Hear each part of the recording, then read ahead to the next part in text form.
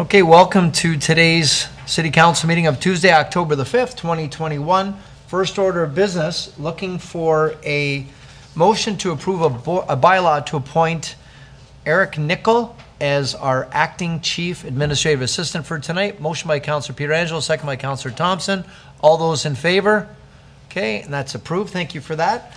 And secondly, and just before I ask for the motion, reminder, when we go in camera, please leave all electronic devices here in council chambers.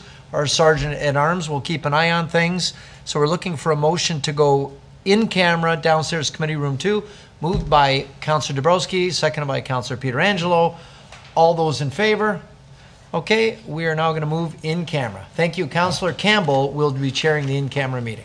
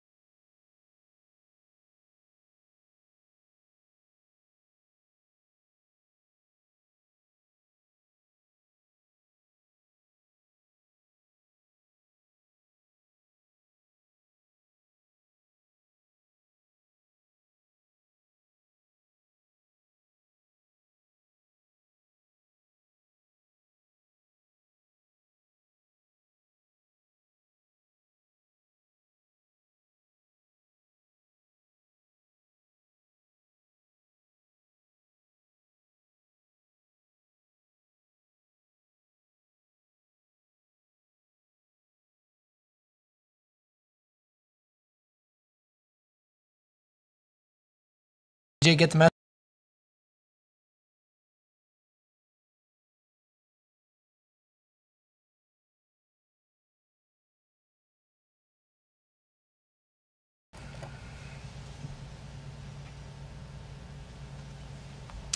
Okay, I'd like to welcome everyone to our council meeting tonight of Tuesday, October the 5th, 2021. And as per usual, as per our tradition, we start off with the singing of the national anthem. So tonight, our pre-recorded performance is done by Tanisha Chima. Tanisha is 10 years old. She's in grade 8 at Mary Ward Catholic Elementary School. Her interests include singing, choir, and also playing soccer. Please welcome Tanisha to sing the national anthem this evening, and I invite you to stand as we listen to her sing it.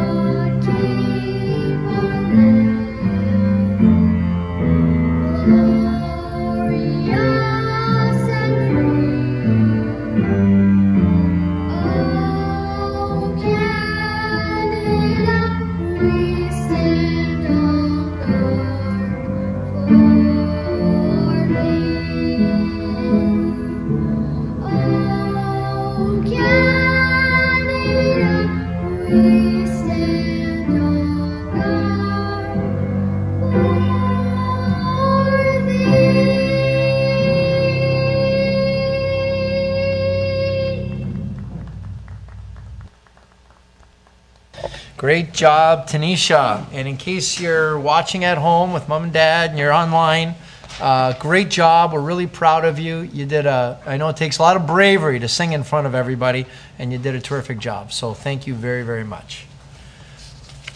Okay, moving along. With the aim of sharing information and educating our community on land treaties and acknowledging the many land treaties that overlay the city of Niagara Falls and region, I now invite Chief Stacy Laforme, Chief of the Mississaugas of the Credit, to share testimony as we acknowledge and thank the Indigenous peoples who were stewards of this land for a millennia before us. We look forward to continue to build on our friendships in harmony and in shared gratitude for this special place we live in. Mr. Clerk. Me, Gima, Chief R. Stacy Laforme, Mississaugas of the Credit. I'd like to acknowledge the Creator, the world around us, and our place within it. I acknowledge the many nations that walked this land in the past, the many nations that walk it today, and welcome you to the treaty lands of the Mississaugas of the Anishinaabe. The treaties with the Mississaugas are the Niagara Treaty of 1781 and the Between the Lakes Treaty of 1792. I would also like to acknowledge the Treaty of 1764 that recognized the Royal Proclamation of 1763, which set a new relationship between the Indigenous people and the Crown. Chimagwich Mumpi.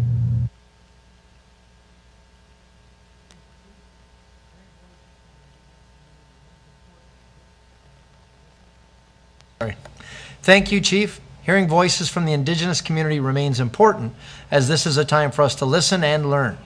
We look forward to welcoming more Indigenous friends from our community and amplifying their voices through the opportunity to share at the beginning of our council meetings as we offer a land acknowledgement and strengthen our friendships.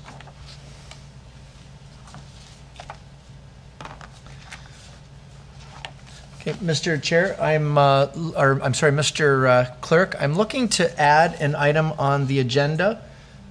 If I could ask council, I'd like to add an item pertaining to our in-camera meeting and in regard to Integrity Commissioner comments.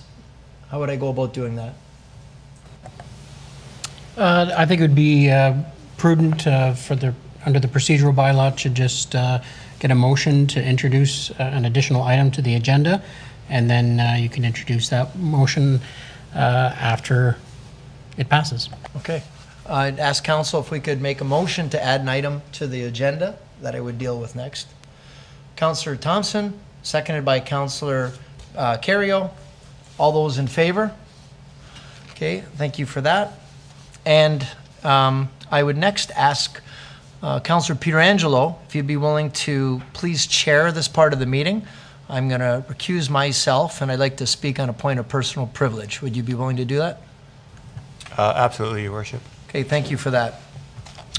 Council, I'd like to quote a recent newspaper article from the Niagara Falls Review from last Thursday, September the 23rd, 2021.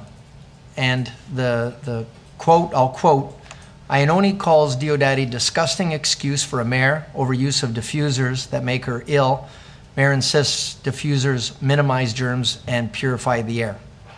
I believe this contravenes our code of conduct for council members, both under section 13 of harassment and under section 15, social media.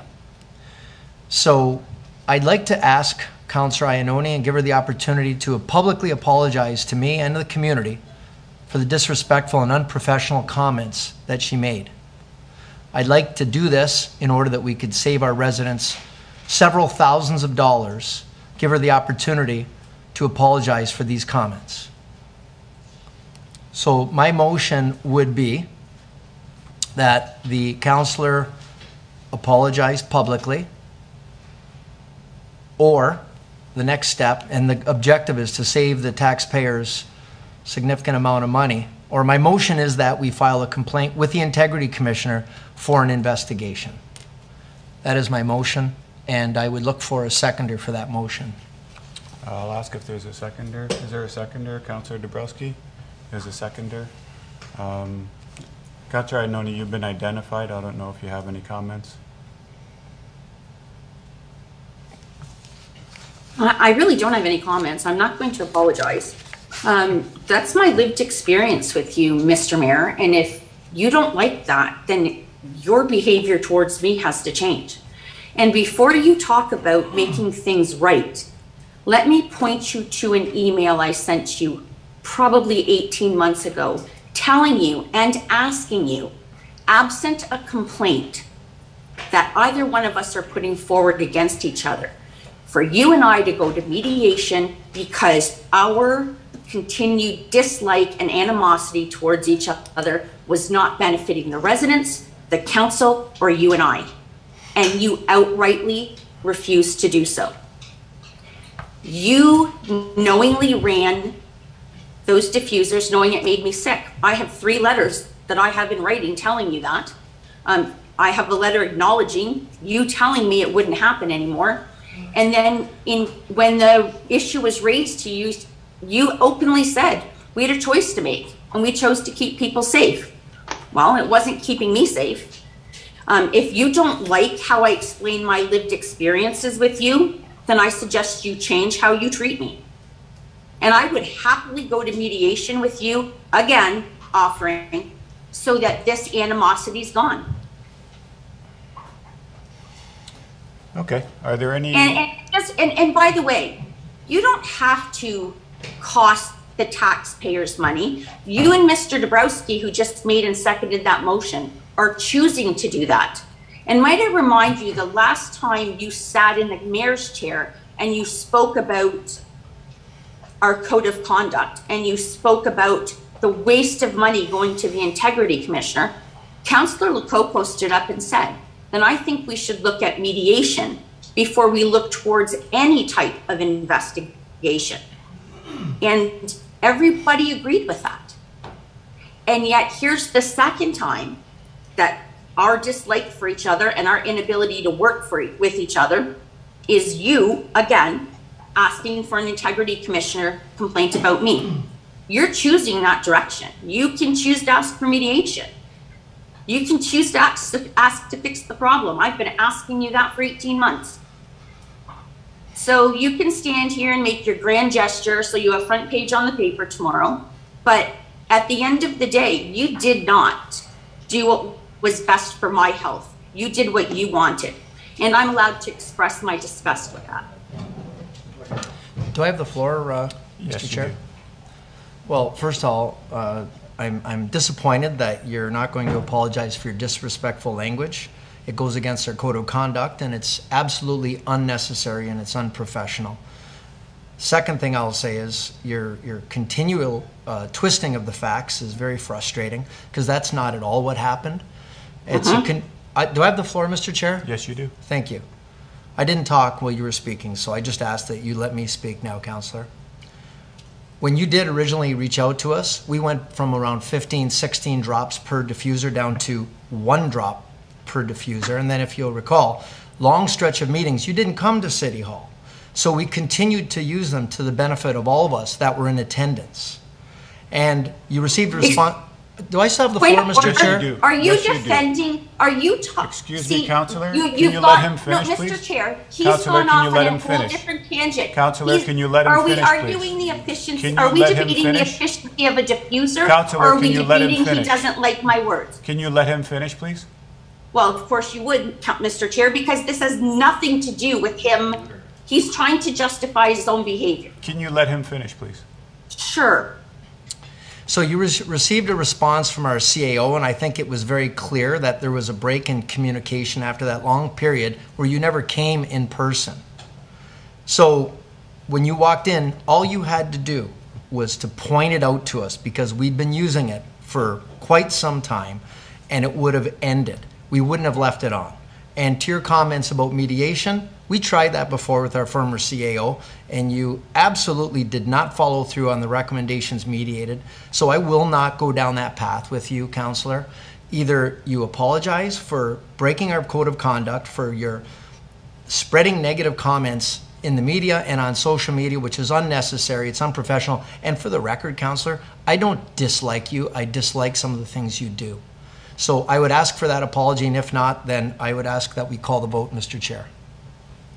Mr. Mayor, before you call a vote, I suggest you guys go back and read the report, the Integrity Commissioner report from Frank DeLuca asking me to, or having me investigated for saying there's misogyny around that table.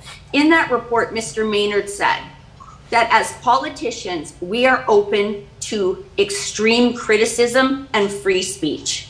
You're the mayor of this city. Mean comments are on your page all the time. My lived experience with you is exactly how I expressed it. And before you want to talk about refusing mediation, I disagree with Mr. Todd. I disagreed with his summary of that then. And you stating that you won't go down that road was from you decided that almost 20 months ago.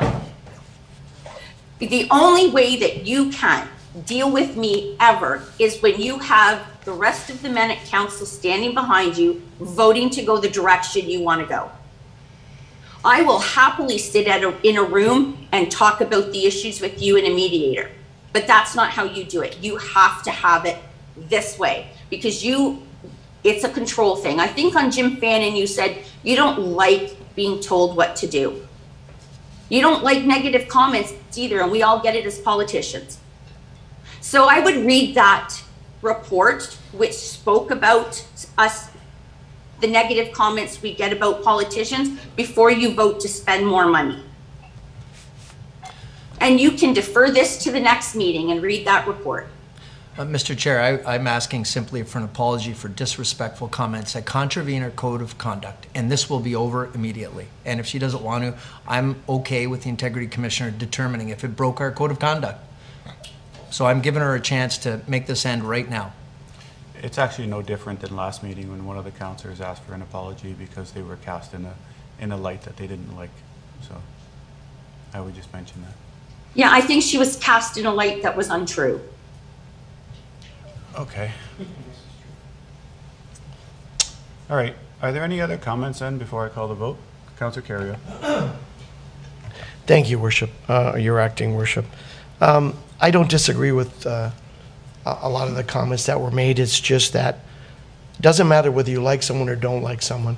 When we have to work together, we've all signed a code of conduct that we would treat each other with a certain amount of respect. You can disagree, you can not like someone, I could care less. But the comments that I read in the paper, I think, go above and beyond dislike or not getting along. And at some point, you have to draw a line at what you think can come out of your mouth. I don't mind in this time having a commissioner, integrity commissioner, have a look at this, because I think that'll definitely decide what can be said and what can't be said. You obviously don't have to like someone, you can be critical of them, but those comments are wrong, are not acceptable, and I'll support the motion. And I'd support the motion if I was a man, if I was a woman, if I was a monkey, I'd be supporting the motion. Mr. Chair, can I just clarify something? The mayor just said that if I had let them know that continuing to run the mist was making me sick. Just so that you're clear, the week before I got so sick and went home, the meeting before I did. The mist upstairs was running. I had asked our staff to turn it off because it made me sick.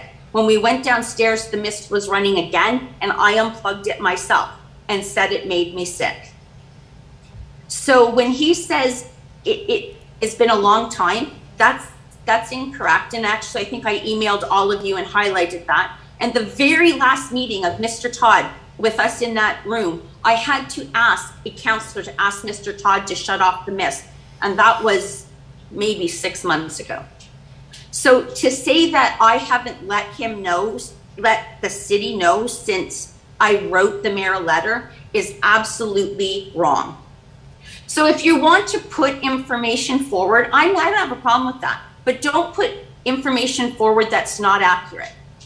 That was the second meeting in a row that mist was running to the point where it made me sick, except I took the matters into my own hands the first time. Unfortunately, I was too sick the second time. Okay.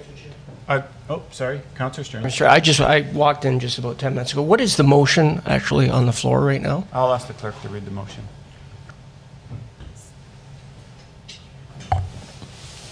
The motion by Mayor Diodati and seconded by Councillor Dabrowski was that Councillor Iannoni offer an apology for the comments made that violated the two sections of the Code of Conduct, Section 13.1 and Section 15 regarding social media. And if an apology was not granted, that Council file a Code of Conduct violation with the Integrity Commissioner. Sorry, and what were the comments? The exact comments? Well, I can, in the paper, in Niagara Falls Review, Thursday, September 23rd, Iannoni calls Diodati disgusting excuse for a mayor over use of diffusers at Make a Ill. Mayor insists diffusers minimize germs and purify the air. So the comments, disgusting excuse for a mayor done publicly. So all Councillor Iannoni has to do is apologize and this goes away and doesn't go to Integrity Commissioner and cost the taxpayers money? Yep. Okay. Okay, I have Councillor Lococo. Thank you, Mr. Chair. My first thought was to suggest mediation, but the mayor has already said that he wouldn't go for mediation because it didn't work prior. I guess my second comment would be when we were discussing the Code of Conduct changes, we changed it to that council could submit a complaint. I voted against that. I feel that if there's an issue between two people, then those two people should deal with it. So if the mayor feels that Councillor Iannoni has contravened the code, I feel that the mayor should file a complaint, not the council. So I will not vote for it. Councillor Campbell. Thank you, Your Acting Worship. Ironically, it wasn't until I read the article in the review that I was aware of the problem. That's the first I had heard about it. And I was offended by some of the comments. I'm offended by the comments where she says I'm part of the old boys club, that I'm a misogynist. And that is far, far, far from the truth. When I was acting vice principal at Stanford High School, I never treated a kid as being bad, but rather making poor choices. You provided a choice for Councillor Iannoni to make. If she makes a poor choice tonight, the consequences are going to be a commission. So it's up to her to make the choice. And I hope she makes a good choice. Okay, if there aren't any other comments then, everyone understands the motion, I'll call the vote. Excuse me, just, Yeah, sorry. Councillor Strange. Sure. Didn't we have a same kind of situation last meeting where one Yes. councillor apologized to the other councillor because? Yeah, I already mentioned that. Okay. Exactly, yeah, because they were cast in a light that they didn't like. Yeah. Okay, if there aren't any other comments, then I'll call the vote. All those in favor? Opposed? Motion is carried. Mr. Mayor, I'll pass the chair back to you. Thank you very much. Okay, moving along to the adoption of the minutes from our council meeting of September the 14th, 2021. And now we've got it listed twice here, Mr. Clerk. Is yours too? Yeah, it's just the 1 second. Okay.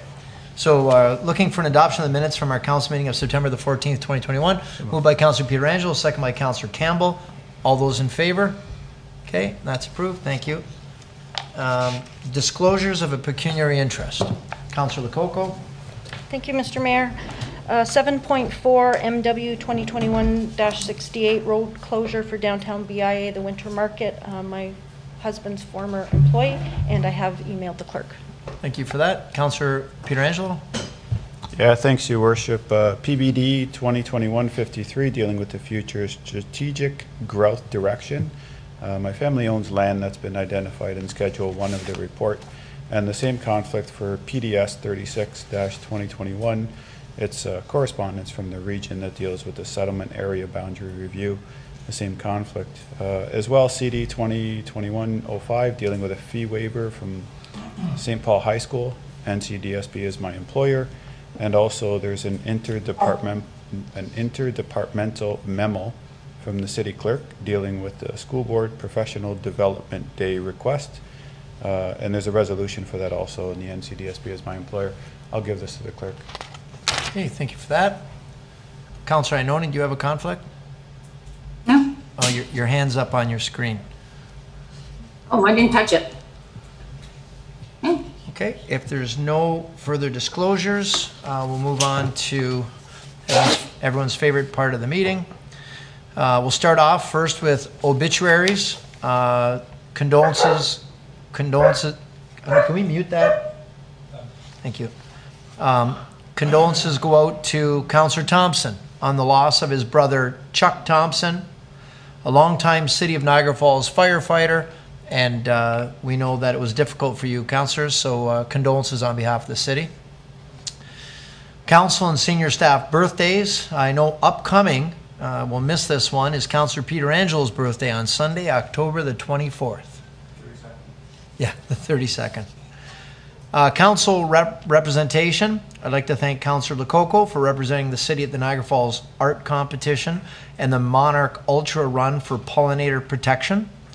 Councillor Campbell for representing the city at the 2021 United Nations International Day of Peace.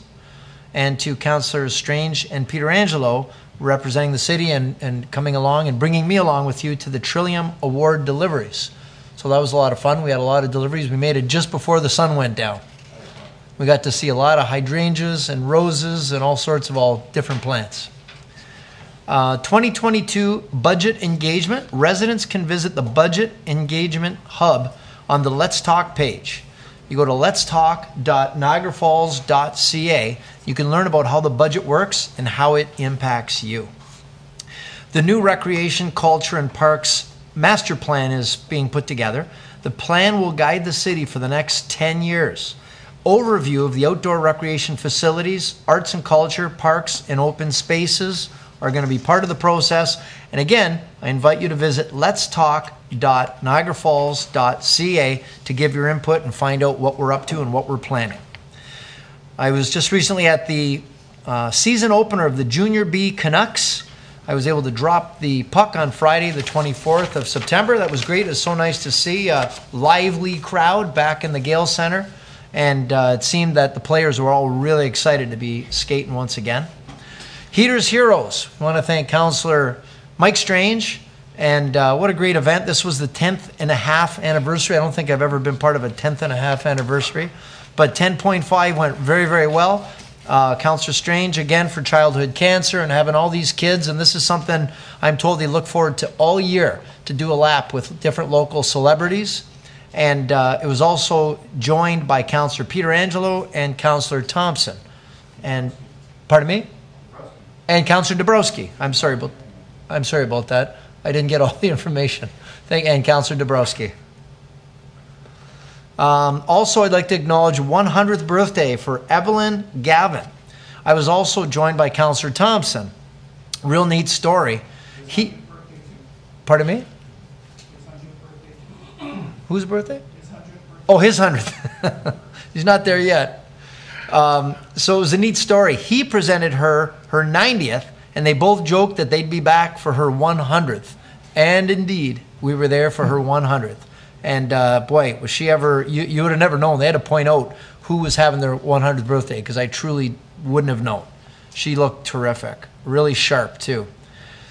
CN, Canadian National, had their Eco Connections tree planting. 139 trees were planted along the Millennium Trail, along the Lions Legacy Trail. I was joined by Councillor Dabrowski. Truth and Reconciliation Day took place Thursday, September the 20th. We had a moment of silence at 9:15. We had a flag raising. Every Child Matters flag was raised and then lowered of all the flags. Orange shirts and the Falls Illuminated in Orange also took place that evening. And we had great learning opportunities. It was a time to listen. And I was joined by, I know, Councillor Dabrowski, Councillor Lococo, and I think that was it, I believe. Shall be corrected if I'm not right, but thank you for everyone for being there.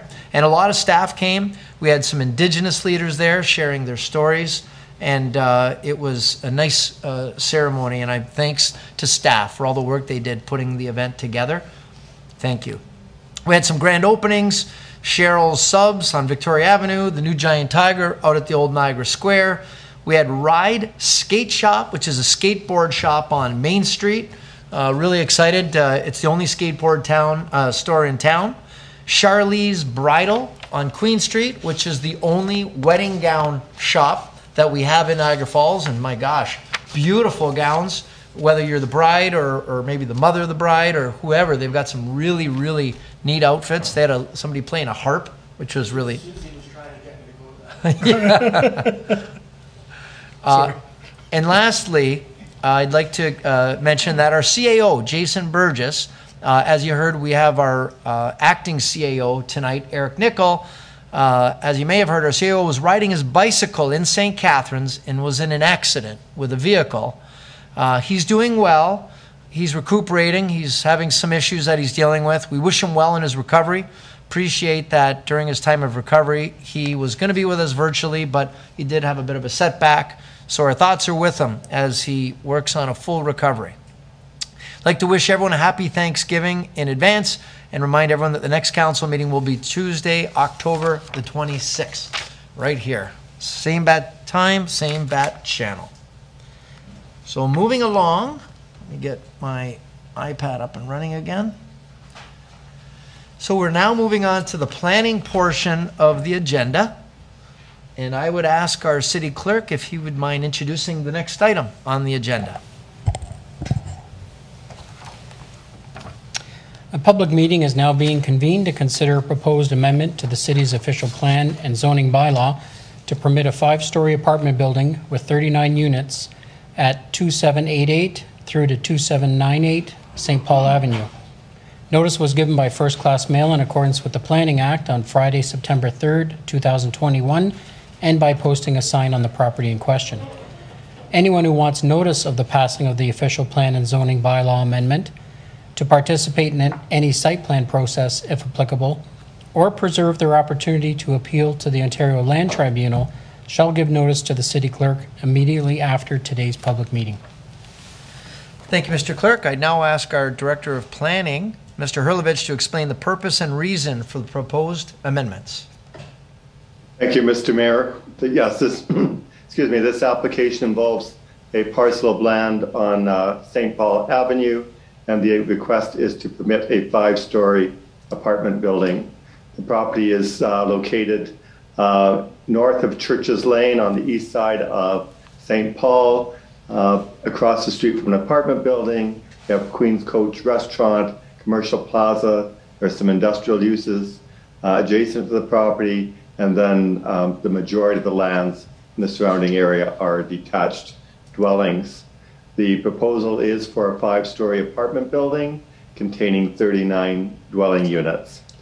The property itself, or the application itself, is for an official plan amendment to permit a density of 150 units per hectare. The application also intends to amend the zoning bylaw. The property is currently zoned light industrial, and the applicant wishes to have a residential apartment 5E zone. The R5E zone would have special or site-specific regulations regarding minimum front yard depth, minimum landscape open space, parking regulations, and maximum lot coverage.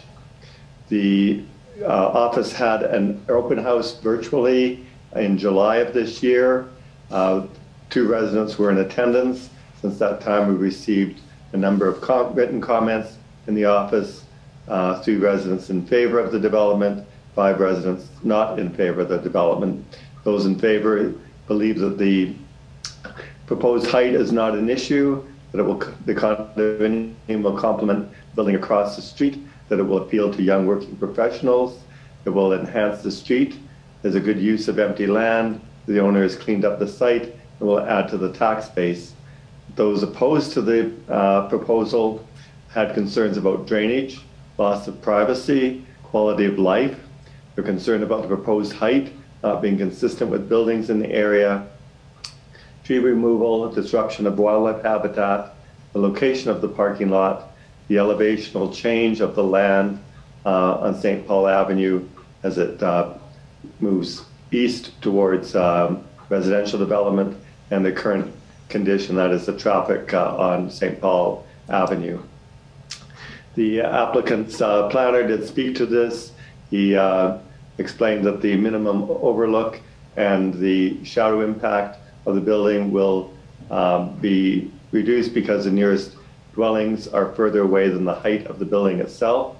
The applicant also is provided a tree saving plan to protect trees along the property boundary. The landscape plan will be reviewed to ensure that there are proper plantings and a fence, and that the stormwater management plan will demonstrate that stormwater from the site will be directed towards St. Paul Avenue sewers. The planning department looked at the provincial policy statements and found that the proposed development is consistent and conforms with the provincial policy statement and the provincial place to grow. It will add to the diversity of housing options. It is transit supportive, will assist the city in meeting its intensification target in the built-up area, and an environmental site assessment has been completed, which indicates there are no soil contamination based on past commercial uses. This will be subject to filing a record of site condition with the Ministry of Environment. The official plan designates the lands as residential. There is a special policy on this area which provides that the area is in transition and that land uses will move from industrial to residential.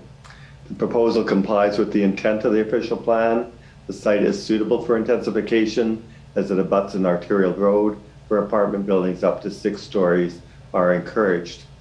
Additional density of up to 150 units per hectare can be supported due to the proximity to commercial uses and transit. The municipal services are available and the transportation network can support the traffic generated.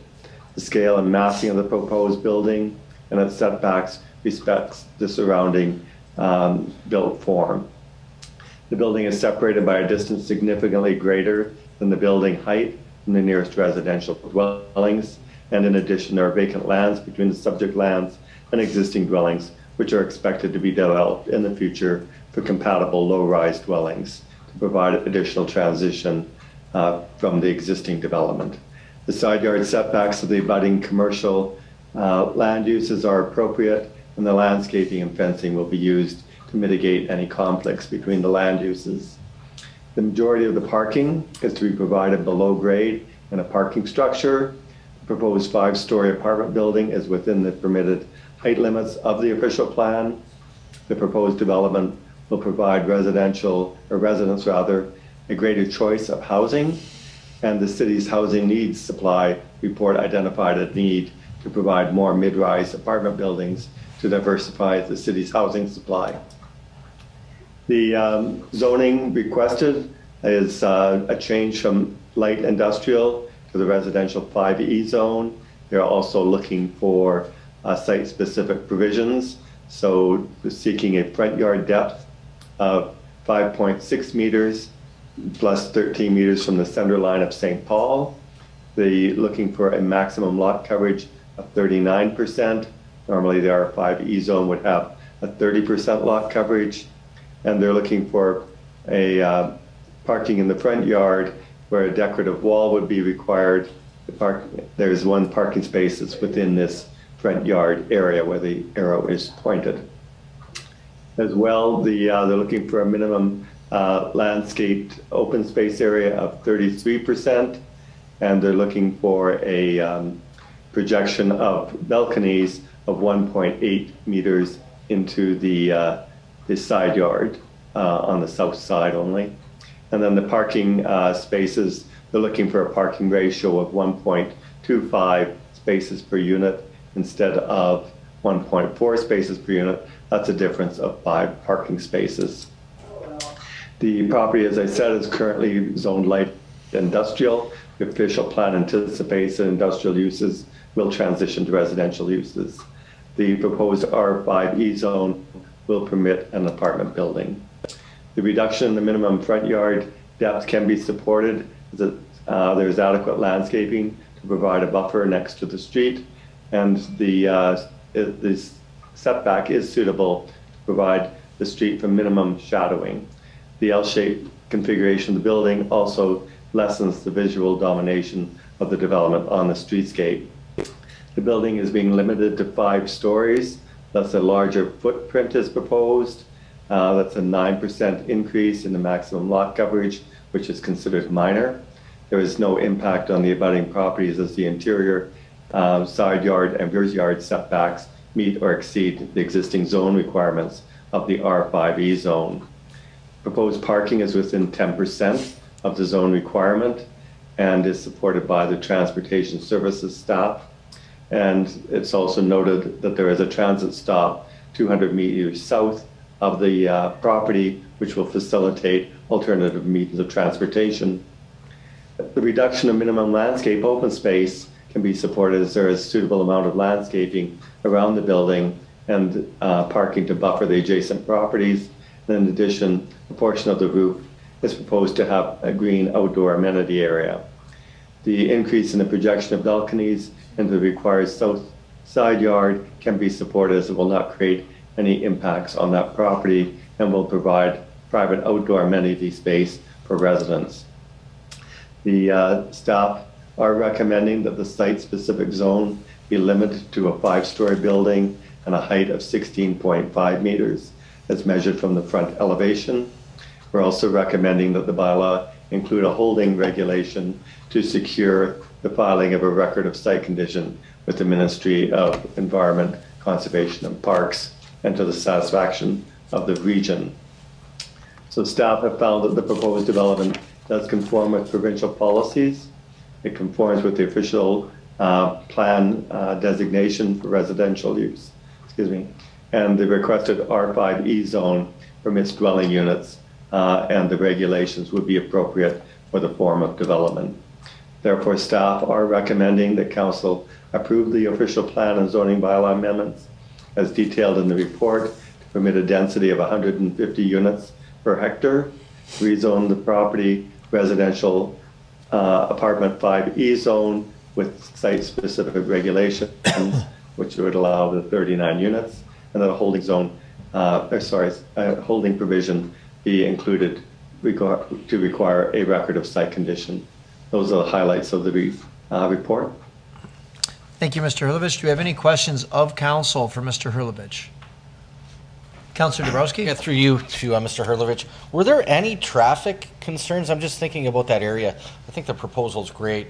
It definitely complements in terms of the building across the street, but I know St. Paul Avenue being single traffic in and out, and with Ryle Street, that intersection's could be a bit of a gong show. I'm just wondering if there are any traffic concerns. I know there's a condo development that's going up beside Eagle Valley. It just seems to be a lot of people moving into that area. It's an established area, but just throwing that question out there. I didn't see anything in the report. I might have missed it. Mr. Hurlovich? Thank you, Mr. Mayor. To the councillor, the Transportation Services Department is satisfied that the design and capacity of St. Paul Avenue can take the additional traffic movements from the 39 units. Okay, fair enough. Once you close the meeting, I'm happy to make a motion. Okay, great. Thank you for that. Okay, if there's no questions of council, members of the public are advised that failure to make an oral or written submission at this public meeting could result in the Ontario Land Tribunal dismissing any referral it receives. Failure to notify the city clerk to preserve their opportunity to appeal will result in staff rejecting an appeal as per section 3419 of the Planning Act. Council will now hear from anyone other than the applicant who wishes to speak to the proposed amendments. Mr. Clerk, do we have anyone that wishes to speak to the amendments? Yes, Your Worship, we do have two members of the public that had registered with the clerk's office. The first one being Mr. David Opie, and I'm told that both himself and the next speaker are online. And I just ask Your Worship if you could ask that they, for the purpose of the record, if they could state their name and address. Okay, thank you for that. Mr. Opie, are you there?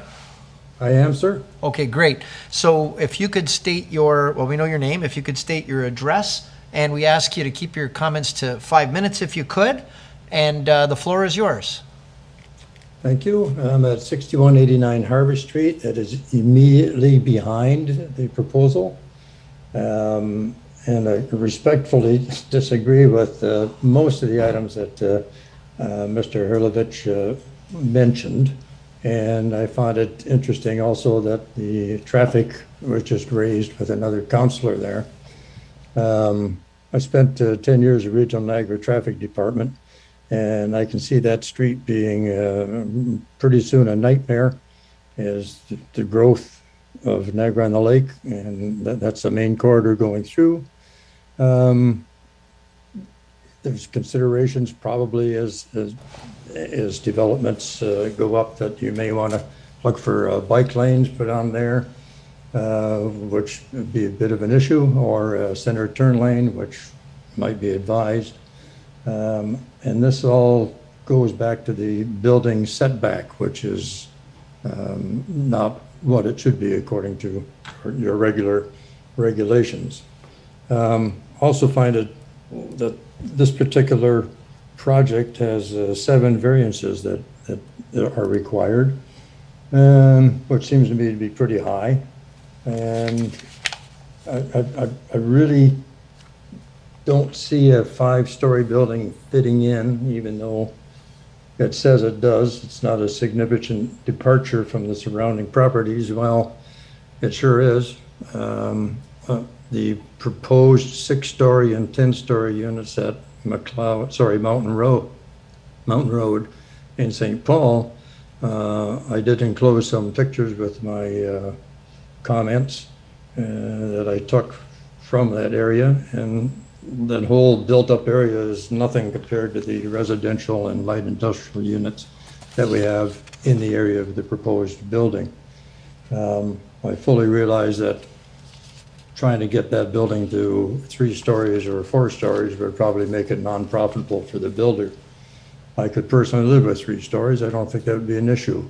4, maybe even so, but 5, since it's also measured from the height of St. Paul Avenue, and my yard is approximately 10 feet or 3 meters lower than St. Paul Avenue. So the building, in essence, to me, is a lot higher than it is to somebody on St. Paul Avenue. I did not do a 45-degree drawing to scale because I didn't have enough dimensions that were real. I think the proposal also to allow the patios or whatever you call being set out from the building is going to be a bit of an issue on several sides. That would be towards the car repair location. I'm getting my east and west mixed up, so I don't want to say what they are. And also there's a towing company that is renting a Quonset hut right next door. And the indications in the paperwork were that there's nothing going on in that building immediately north, just a rental office. Well, that's wrong. It is really a specialty automotive building facility, which builds specialty motors and race cars. I don't think that's going to go over too well with the neighbors on their balcony, nor will the towing rig, which is a huge rig, starting up at 3 in the morning with a diesel engine. So I think there's more to the story than the reports indicate in all sections of the 7 items of whatever it is I'm looking for here, variances to be thrown in there like that. I fully realize I watched the maximum height of buildings in Niagara Falls, particularly looking over the falls, go from 10 floors to 15 to 20 to 26 to 33 to 50 or whatever it is at. And it just kept changing the bylaws and the buildings went up anyway. So that's probably a sign of progress. But we're talking about an area here of specific single-family dwellings, with the exception of the nice 3-story condo across the street, which seems to flow in pretty well. It's just inappropriately high. It's going to be as high as the trees. Also, one of their recommendations was that they're going to, or not recommendations, proposals, they're leaving up some trees here as a bit of a barrier, but they're also taking down, I believe, 47 trees. So the green part of the whole story is a bit of a fabrication. My concern specifically with our family and home here is that our backyard is where we pretty much live, and they're going to be looking at us from 5 floors of projected balconies. It looks like there's 2 on each floor facing my way. And I did request that the builder put some trees up along the, I'm going to say it's a walkway that goes along the entire project. I'm sorry I don't have any pictures here I can show you. The part of the entrance road that they're using for servicing that proposed building, that continues down to be a walkway on the drawings that I have from 1950 anyways. And I propose that the builder stick up some 15 and 20 foot evergreens on that or on our property right next to that, because anything planted by the building, it just won't be high enough in my lifetime. So that's my concerns. I appreciate the time. Let's see what you can do with them as you discuss them. And thank you very much. I'm out of here. Thanks very much, Mr. Opie. Mr. Herlovich, regarding the concerns about privacy and having more mature trees, can the neighbors be a part of the site plan process where that you can make sure that we've got that kind of separation with some vegetation? Mr. Mayor, yes, if council wishes to add that to the recommendations and the motions, we can include Mr. Opie and perhaps even the next speaker who we have yet to hear from. Okay, that's great. Thanks for that. We'll go on to our next speaker. Ms. Morissette, are you there?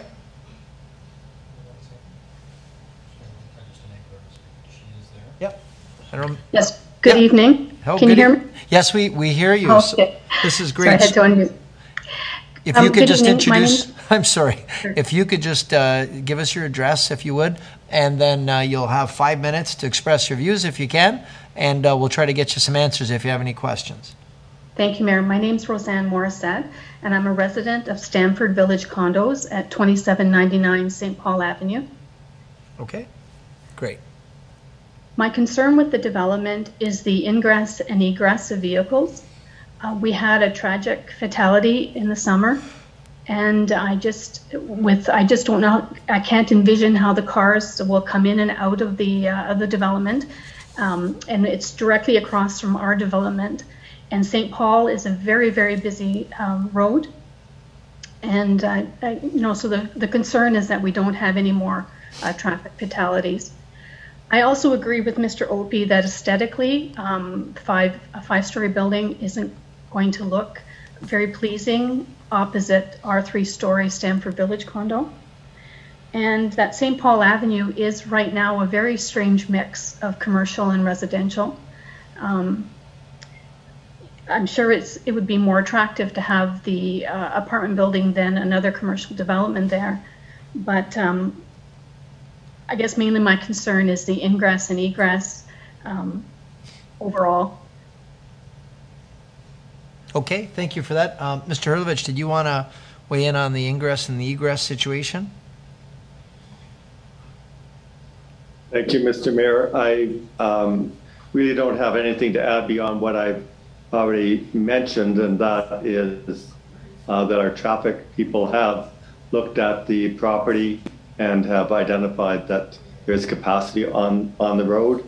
Having been a former resident of Ryle Street, I am familiar with the area and certainly that intersection. Realize Ms. Morissette is speaking about an area slightly north of there, but I'm going to assume that our transportation people are satisfied. They did review the project and pronounced it as being satisfactory. Okay, thank you for that, Mr. Hurlovich. Ms. Morissette, did you have interest in being part of the site planning part of this development where you would have a voice with regard to some of the amenities that are going to take place on site? Yes, thank you, Mayor. I would welcome that. Okay, that's great. All right, do we have any other speakers, Mr. Clerk? Okay, so that is it for speakers. So council will now hear from anyone. I'm sorry, where'd we go here? Council will now hear from the applicant or his or her representative. Hi, good evening. Can everyone hear me? Yes, we can hear you. Hi, good evening, everyone. I'm Jeremy Train. I'm a planner with MPJ Planning Solution, and we are the agent for this official plan amendment and zoning bylaw amendment application.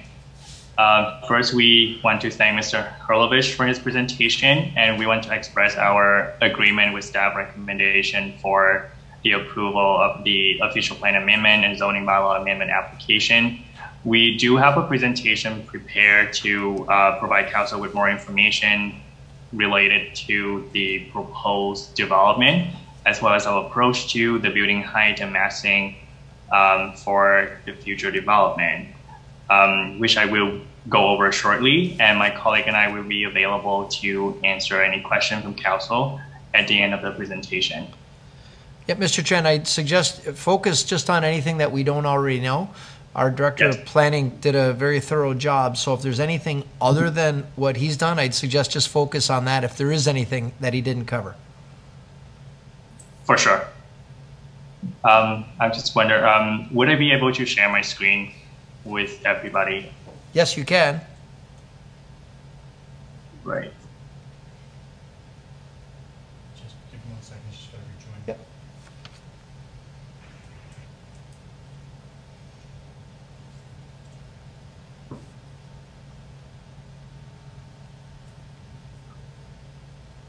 Hi, can everybody see my screen? Yes, we can. Awesome. So I'm just gonna skip over this part because Mr. Holovich has talked about them before. One thing that I want to point out is the total number of amendments, zoning amendments that we're asking for is only 5, not 7. Similarly to what has been identified in staff report on page 5, we're only asking for 5 items to be amended from the current zoning bylaw.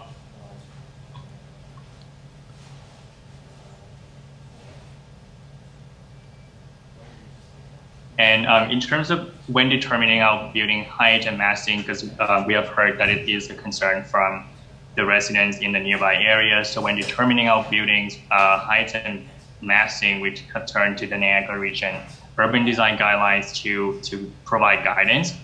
And we have designed our buildings to fit within a 45-degree angle of planes taken from the adjacent properties, including the residential properties on Harvey Street. So this is just one of the examples that we have done for the surrounding residential development. So this one is a 45-degree angle of plane analysis for the property at 6179 Harvey Street.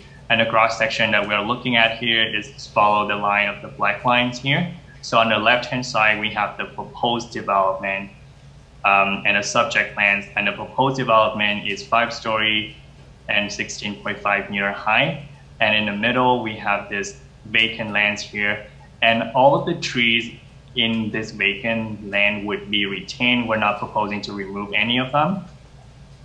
And on the right-hand side, we would have 6179 Harvey Street. And as you can see, the proposed development fit completely within this 45-degree angle of planes, indicating that there will be very minimal visual impact from the proposed development.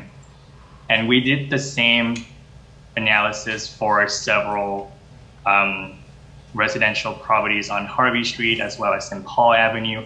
And we arrived at the same conclusions that the proposed development fit within the 45-degree angle of planes. And therefore, the building's height and massing is appropriate and would not cause major adverse visual impact on the surrounding properties. And again, just in our conclusion, we echo a lot of what Mr. Hurlovich has said, and the proposed development will facilitate a higher density residential development that optimizes the valuable land resources within the built-up areas and maintaining a positive public-private interface on St. Paul and a compatible built form with the surrounding uses. Thank you, everyone. Okay. Thank you. Thank you for that. Do we have any questions for Mr. Tran? Council? Okay. Are we able to move forward, Mr. Clerk, or is there anyone else that needs to speak? That's it. Okay. Great. The public meeting with respect to the proposed official plan and zoning bylaw amendment is now concluded. What is the wish of council? Oh, Councillor Dabrowski, you wanted to move this one? Okay, we've got 2 recommendations. Moved by Councillor Dabrowski. Do we have a seconder? Councillor Strange? Yeah. And with that friendly amendment that we have the residents, the surrounding residents with the records of site plan. Okay, with Mr. Opie and Ms. Morissette to be part of the site plan process. Are you okay with that to the mover? Okay, that's the motion moved by Councillor Dabrowski, second by Councillor Strange. Any discussion to the motion? Councillor Lococo? Thank you, Mr. Mayor. In any development, I think the residents always have concerns about parking, trees, water, and traffic. I think our staff and the developer have addressed most of those. The parking, we're reducing the parking, and I'm always concerned about parking because the less parking we have, then cars move to other places. I know in the report it did talk about bicycles, but realistically, I can't see somebody driving their bike 5 days a week going to an office. Most people would have a car. So I'm always concerned about parking. We are reducing it, but it seems to be within the parameters of what's acceptable. I will support the motion. Those are the things that we always seem to be concerned about, and I hope the residents are satisfied and being part of the site plan process. Okay, thank you for that. Any other questions or comments to the motion? Okay, seeing none, we'll call the vote. All those in favor? Okay, and that's unanimous. So thank you, Mr. Tran, and thank you, Mr. Opie and Ms. Morissette, for being on the call. Thank you, Mr. Mayor, and everybody. Have a good night. Thank you. Okay, we are moving along to reports. Item 7.1 is the CAO vaccine policy update. Motion by Councillor Pietrangelo, second by Councillor Dabrowski to move the recommendation and approve it. Is that to speak to it, Councillor? Yes. Just a question, if I may. Councillor Campbell. I do support the motion. However, what is City Hall's rules and regulations with respect to unvaccinated people coming into the building? Maybe who would address? I guess Mr. Nickel. Mr. Nickel, would you be the one to address? Is that who it would be, Mr. Clerk? Okay. Or Mr. Dark. Yep. So Mr. Nickel's on the screen. We'll go to you. Yeah. Thank you, Mr. Mayor. And to the councillor's question, the city is right now, as you've seen in some of the media releases and the notices we've published, we're open and following the vaccine passport procedure. So you must show your proof of vaccination to enter. And we have been discussing at our EOC what that means for alternative service for those who aren't eligible by having not been vaccinated. I would prefer at this point to ask another member from our team to maybe jump in to see if there's more to share. That's my limited knowledge of what we're doing right now, and that might be Mr. Dark or our fire chief, Zambito. Yeah. So would either of you, Chief Zambito or Mr. Dark, want to add to that?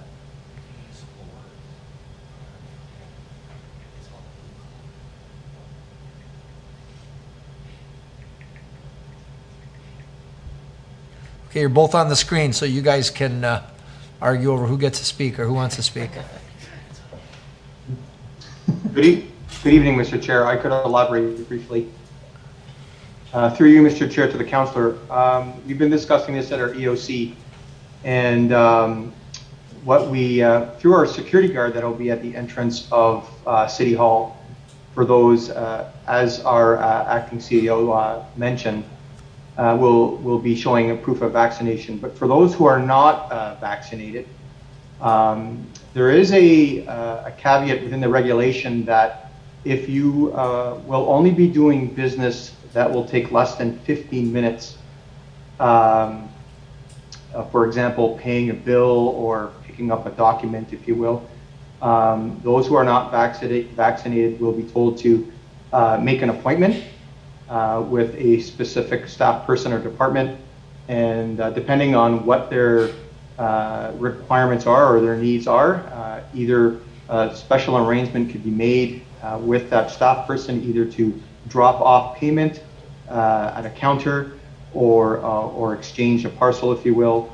But as long as that need for that particular individual does not exceed 15 minutes, a scheduled appointment will be made to ensure that there is no interaction with any other member of the public within the city, our city, any city facility, or any member of our employee. Councillor Campbell? Will masks be required? Again, through you, Your Worship, yes, masks will always be required within any facility, municipal facility, where you cannot physical distance greater than 2 meters. Thank you. Okay, thank you for that. Councillor Iannone? Thank you, Mr. Mayor. Just a question. So, being immunocompromised, I've made it my own personal choice not to be anywhere near people who I knowingly know are not double vaxxed. can't come in my house. My family members aren't communicating with, or I would say socializing with people who are not double vaxxed either. If we're coming into in camera, can we be assured that we're in an in-camera chamber downstairs or upstairs with people who are all double vaxxed? I don't know how, I'm trying to ask it delicately, but are we assured that when we're in the meetings that we're with people who are double vaxxed and or they have masks on and are social distancing? The mayor just had to step out, so I guess I would probably refer this over to Chief Zambito again. I think all of council is already declared. I'm just not sure about staff, Councillor Ioannoni. Yeah, and I don't want to publicly ask who is, who isn't, but our report says, if I'm not mistaken, that 39% are not, 61% are, 39 are not. Is that, am I, so I. No, you're right. I mean, it also gives a breakdown by departments there, so. Yes, so I don't want to personally point people out. I just want to be assured that when we go in that room downstairs, because I mean, at one point there was 17 people in a room with us and with all of us together. And I just want to make sure that those rules are for also our employees who are not double vaxxed. Sure. I'll see if I have to pass this over to either Mr. Nicol or Mr. Zambito. Yeah, thank you, Mr. Chair. If I may begin, and through you to the councillor, the intent of this policy is to provide that level of protection. So what I mean by that is to either have the staff person be fully vaccinated or to be tested in such a frequency that there's a higher guarantee that they're going to be protected from COVID.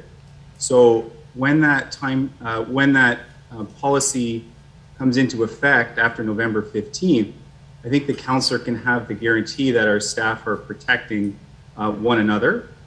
We have a period of time between now and November 15th for those staff who elected not to get vaccinated or not to disclose to go and get vaccinated, and that is our strong encouragement. So between now and November 15th, to the councillor's point, that's not something we can provide to council directly.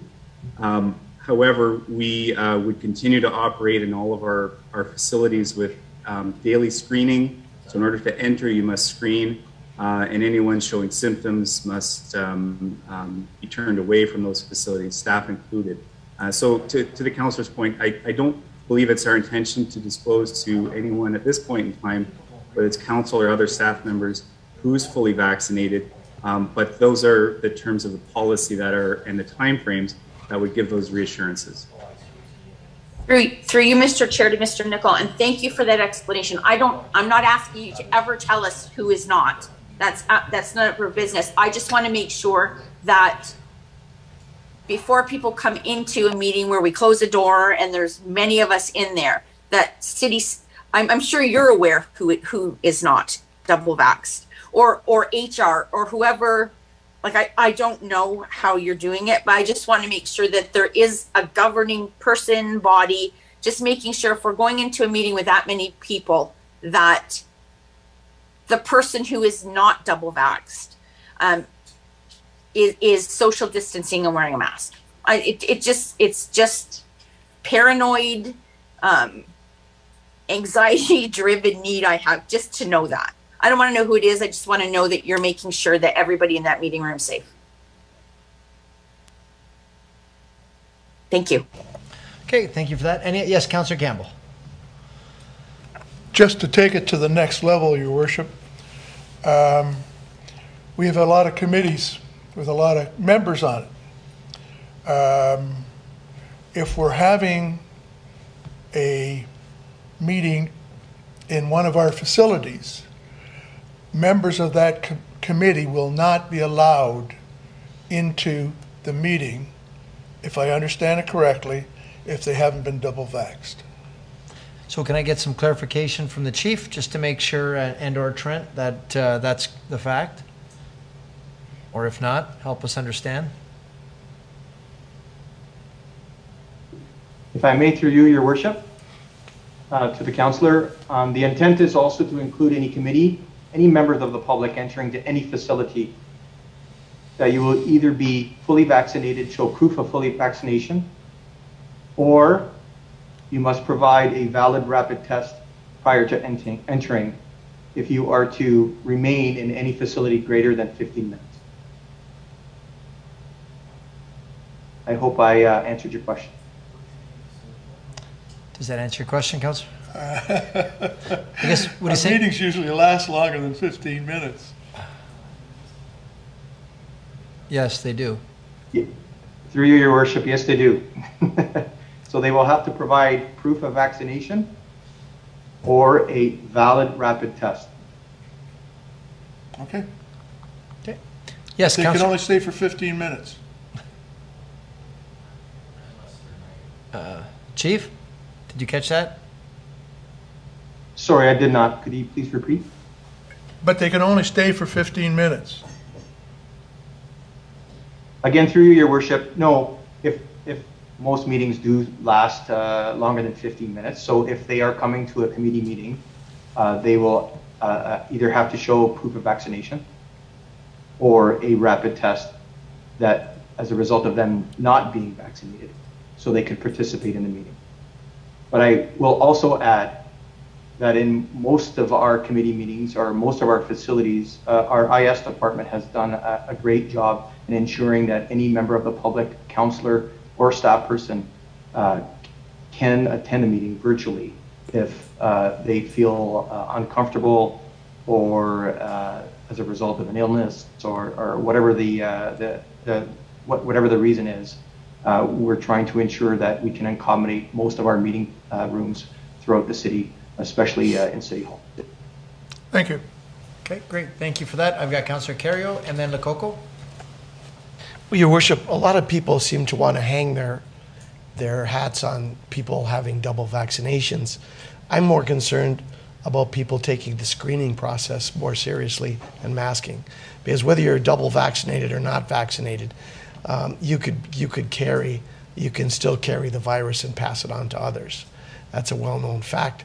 So I think that we need to take the screening process really seriously. I know you read through the thing, but I know that there's people who have, a lot of kids go to school today.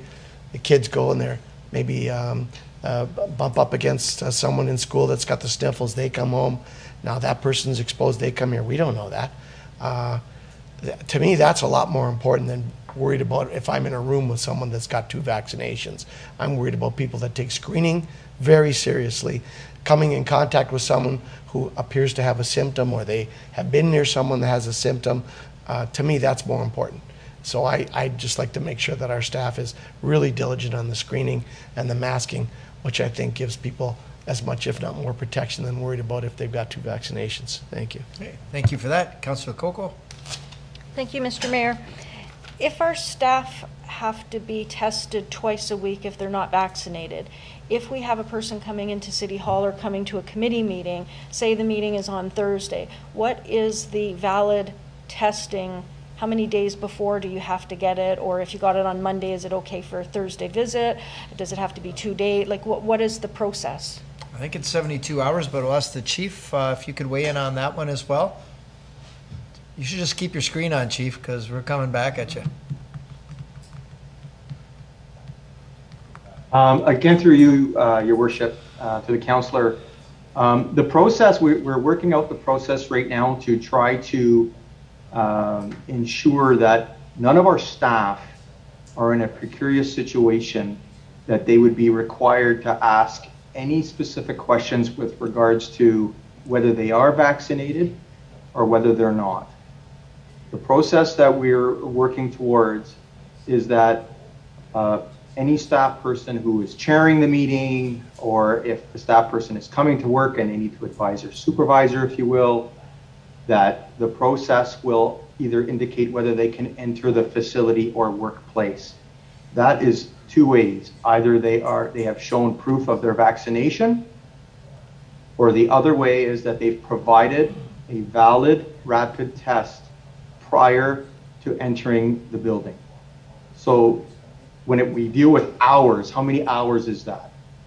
Right now, we're in our EOC, and in consultation with our HR department, we are saying that as long as you have provided a test prior to you arriving, and obviously it's date stamped and validated, then that would permit you, and that you've passed the screening questions as Councillor Carrier had suggested. That would allow you to enter in any of our city facilities, and that would reassure those within that meeting or workplace that they've adhered to the policy. Does that answer your question, Councillor? Not exactly. I was looking prior, if it's a Thursday meeting, how much prior can they give a rapid test? Now, I know you're not going to show everybody, but to get in the building, you have to show someone. And what is that person saying, oh, you had a test yesterday, it's okay, or it was last Sunday? What is the time frame? That's all I was looking for. So what we're looking for, I guess, and I see Mr. Darks come on the screen with his hand up, is how long, are you asking is how long is the test valid? Is that what you're saying? So how long is the test valid for? What's our policy going to be in that regard? Trent, did you want to do this one? Yeah, through the chair. We're having discussions about looking at a 72-hour window prior to the start of the shift. We're still working through the logistics on that. So yeah, well, that's kind of what we're looking at, that we got valid test results around 72 hours prior to them entering the facility. But we're still working out those logistics. And I just want to reemphasize, that all our, as Councillor Carrier said, all our screening procedures remain in place and very important during this time, whether people are vaccinated or not. We continue to step up our screening, our cleaning, we got hand wash stations everywhere. We've got our social distancing policy. So we haven't relaxed our COVID protocols, and we'll continue to do that through this effort to get as many people as vaccinated as possible. And just one other thing I'd like to add is that the report says the number is 61%. That was true as of Friday, but I can give you an update now that it's increased a little, up to 65%. So from now until November 15th, we expect that number to continue to increase. Okay, Councillor Lococo, is that good? Okay, great, thank you for that. Any other questions or comments of council? So we have a motion by, Councillor, Yep, we've already got a motion by, I think, yourself and Councillor Strange, is that right, or no? Councillor Pietrangelo? Pietrangelo, Dabrowski. Dabrowski, okay. That we receive the report. We'll call the vote. All those in favor? Okay, and that's approved. Thank you. Item 7.2, council schedule for 2022. Looking for a approval? Yep, motion by Councillor Thomson, second by Councillor Dabrowski. Discussion to the motion, Councillor Lococo. Thank you, Mr. Mayor. I said this at the last year. I didn't think that there were enough meetings scheduled. Quite often, councils meet twice a month. I know that there's a statement about that we're meeting every 3 weeks unless it's a holiday. So then we're skipping that. And then because of the election, so when you take the inaugural meeting and then December meeting, which is around the holidays, that one's not a long one. You take the 2 September and October, really there's only 13 meetings. And if we look at the last meeting, we were here for almost 8 hours. I know you said that if we have a need for a meeting, we can always call one. We never have done that. All of the information just gets stuck on the next council meeting. I would like to see more personally. Okay. For the record, I have called special meetings many times, so whenever one's required. And if one's ever required, council can also ask for a special meeting. So there are ways of doing that if we do need a special meeting. We haven't done it because of COVID and the extenuating circumstances we've been dealing with, but it's been common that I've called special meetings in the past. Thank you, Mr. Mayor. Yes, you are correct. There have been special meetings for usually one specific item that something came up that was timely, but not to have a whole agenda of items to break it up between having an 8-hour council meeting. So yes, you are correct. And I'd say that meeting was probably the longest one since you've been on council, I'm guessing, because that was a long one. I remember in past years, we'd have some like that would go really, really. Yeah, it was. It was an unusual one. We had in the past, I remember going like midnight. There were some long ones, but that wasn't too bad. I know at the region, it's very common. They go too long. So thank you for that. I'm sorry, other hands up on the schedule thing? No? Okay, so looking for, did we have a motion? I'm sorry, we already have the motion. Moved by who again? Thompson. Councillor Thompson and Councillor Dabrowski, or Councillor who? Dabrowski? Yeah, okay. We'll call the vote. All those in favor? Okay, and that's approved.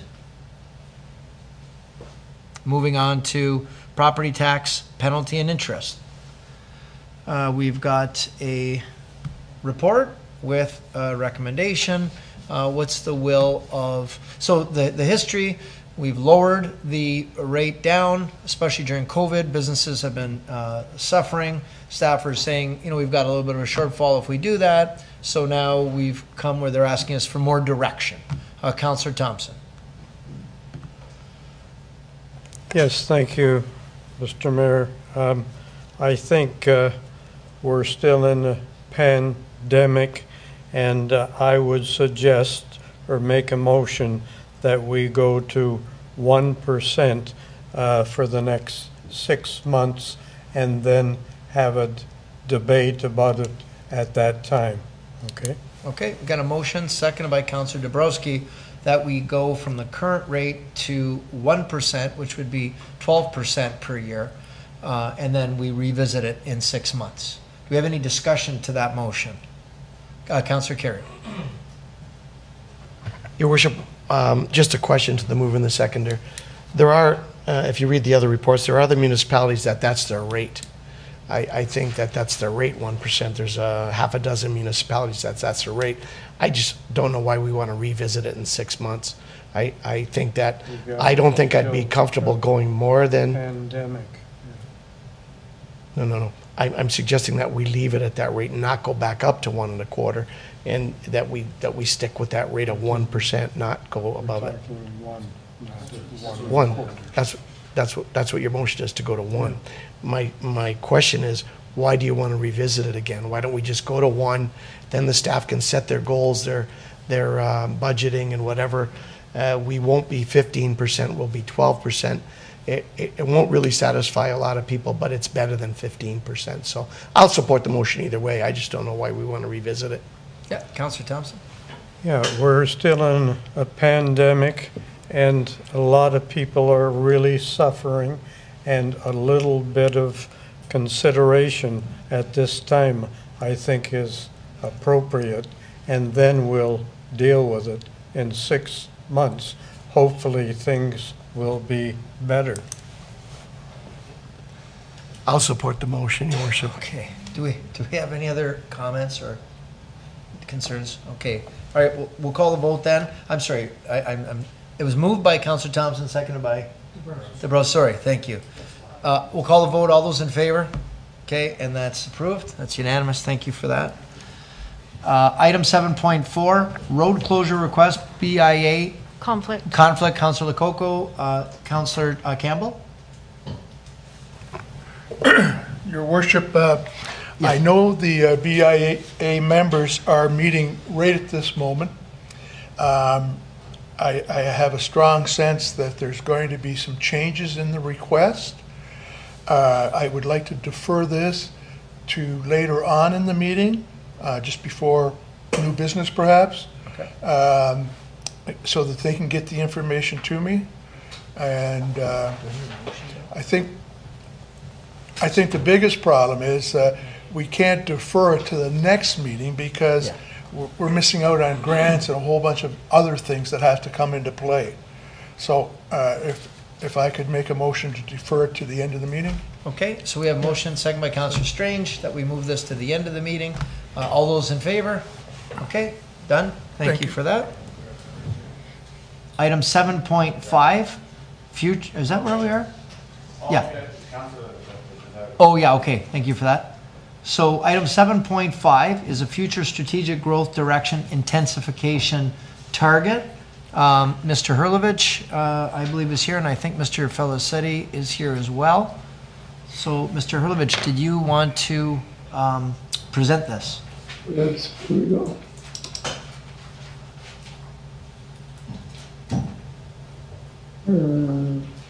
Thank you, Mr. Mayor. I'm just bringing this to the beginning of our presentation. Thank you. I have Mr. Brian Dick with me as well. He's the city's manager of policy. And this report prepared by staff for council deals with Niagara Falls strategic growth direction. It's a response to a report prepared by the region, PDS 33-2021, which allocates population across Niagara Falls, or across Niagara region rather, for the next 30 years. And so what we're talking about is basically the dispersal of population and housing to 2051. So this first slide really depicts our current situation. So we have a built boundary, which is outlined with a red circle. Inside of that, we have a number of established houses. That's the built-up area. And there are opportunities represented by the darker houses that would be infill situations. And surrounding the built boundary are what the areas we call greenfield development. And so it's how much greenfield development do we want versus how much development do we direct inside the built boundary. So the background and context, as I said, the region has prepared this report and they're developing their new official plan. So the preliminary growth allocations for 2051 is they anticipate the region will grow to 694,000 people and 272,000 jobs region-wide over the next 30 years. They've allocated a population in Niagara Falls to 2051 that would have us grow to 141,650 residents. There's an extra zero in there, and 58,110 jobs. So that's, if you look at the blue bubble, that's basically an increase of 44,430 people and an increase of 20,330 jobs. We support these projections for Niagara Falls. We believe this is a very beneficial target for us to aim towards. And so the region is looking for our feedback on these numbers and the other numbers that we'll be going through tonight. So what does the future look like? So the city's housing needs supply report provided the following key findings. This was a report presented to council in June of this year. Our population is aging, household size is getting smaller. 35% of the city's population is older than 55, which is 5% above the provincial average. And we believe this trend will likely continue. Housing, and I don't need to tell anybody this, is becoming less affordable. Almost half of the city's population earns less than $60,000 per year before taxes. 86% of the households would not be able to afford the price of a newly built home. The region's CanCIA report that concluded that core housing need will get worse as the region continues to grow at the existing level and form of housing. For instance, 57% of all rental households in the city today are are in core housing need, and 23% of owned households are in core need. This means they're spending more than 30% of their income on households, or their house is in disrepair, or there are no alternative places for them to live. So that's a large percentage of our housing, of our households rather. As well, the city's housing needs supply report recommended that 40% of all new built houses be targeted to households earning less than $84,000 annually. So that's our target that we set in June. The housing needs to 2025. The region projects that 20,210 new housing units will be needed over the next 30 years to accommodate the 44,430 people allocated to Niagara Falls. So if we break that down, or the region broke that down further, they are estimating that that would be 11,980 single and semi-detached homes, 5,090 townhouse units, and 3,140 units. That's a distribution of almost 60% of the new housing would be in the form that most households in the city cannot afford. You know, when we look at what we're wanting to target, and that is the whole housing continuum. Cancia's report for the region did a housing analysis. They concluded that more dense forms of housing are needed to improve affordability. The regional draft forecast for the city focus on single and semi-detached dwellings, and that will not address our affordability issues. So if we look at our homelessness at one end of the spectrum and large single detached houses on the other end of the spectrum, what we're looking at is that affordable middle, the walk-up apartments, the townhouses, the higher density forms of development. So a broader mix of housing in the form of townhouses and apartments is required to diversify the housing stock and improve affordability. There were two options considered. So the first option is that proposed by the region in report PDS 33-2021 that I mentioned earlier on. So they're proposing that the distribution of housing would have 50% of the housing in intensification, that is within the built boundaries, inside of that red circle. That's 11,980 singles and semis, 5,090 townhouses, 3,140 apartment units. The distribution I outlined earlier, so almost 60% singles and semis. Planning staff are proposing an option 2 for council's consideration, and this would have a distribution of housing where 65% of all new houses would be in the built boundary within that red circle. That equates to 9,095 units, or 45% of all housing would be singles and semis. 6,669 units, 33% as townhouses, and 4,446, or 22%, would be apartments. These figures were not worked out exclusively by us. We worked with regional staff to come up with these numbers to be able to present this to council. So we're really talking about a difference of 2,885 single or semi-detached houses over a 30-year period. That's less than 100 units per year of singles. So we're asking you just shift the mix slightly. And this is what this would look like. Council was asking for more visuals. So here's a depiction of, on the left is 50% intensification, so a large percentage singles and semis, and on the right, a more balanced approach at 65% of intensification. As well, what does this area actually mean? So 50% of intensification would be, place the city in a requirement of needing 272 hectares more greenfield lands.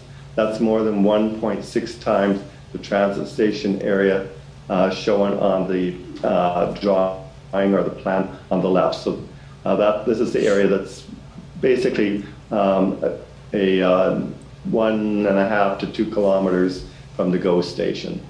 At 65% intensification, we would require 113 additional hectares of greenfield land. That's 0.7% of the transit area. So basically 1.5% for 50% and about 75% for the 113 acres. As well, where does the intensification occur? So our official plan already identifies a number of intensification corridors: Thorlestone Road and Portage, Victoria Avenue, Lundy's Lane, Dunn Street, McLeod Road. We have intensification nodes, the downtown around the GO station, Five Corners, Stamford, Drummondville, and Dorchester, Morrison, around the Canadian Tire, Home Depot, and former Acres site. There are other opportunities for intensification as well, brownfields, former industrial lands, gray fields, former commercial lands. We have a large amount of vacant commercial land, like for instance the Canadian Tire on Montrose Road. Bluefield lands, these would be former institutional lands. Right now we have the redevelopment of Diamond Jubilee School on Dorchester Road as an example of intensification of Bluefield lands, and it would also include lands like Greater Niagara General Hospital when it relocates to its new south at Bigger and Montrose. And then lastly, intensification could occur through accessory apartments. So the intensification rates really affect the distribution of housing units. The more units in the built-up area is not only more sustainable fiscally, environmentally, and socially, but it'll provide a broader range of housing types that are needed by the residents. Again, to help council visualize what this means, so in the top left corner is a picture of a 24-unit apartment building on Kaler Road. This represents 74 units per hectare in a greenfield development. Project on the upper right, Morrison Street, is 18 units. This is 62 units a hectare in the form of intensification. Portage Road is 70 units, unit building, that's 129 units per hectare. And this is in the intensification node. This is the form of development that intensification would be pushing forward. Phillip Street, 6 units, 99 units per hectare.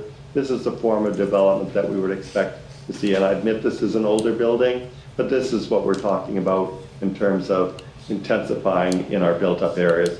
And then lastly, Buckley Towers, 200 units, that's 410 units a hectare. This is the kind of development we're talking about for downtown in the GO station area. So these are what our intensification needs actually look like when represented visually. We believe that 65% intensification rate will increase diversification of the city's housing stock. It will provide a variety of housing types needed for residents across the affordability spectrum. It will increase the number of units located within built-up area, such as the current intensification occurring along McLeod Road and the future redevelopment of the downtown. It will increase transit ridership and service. It improves walkability of our communities.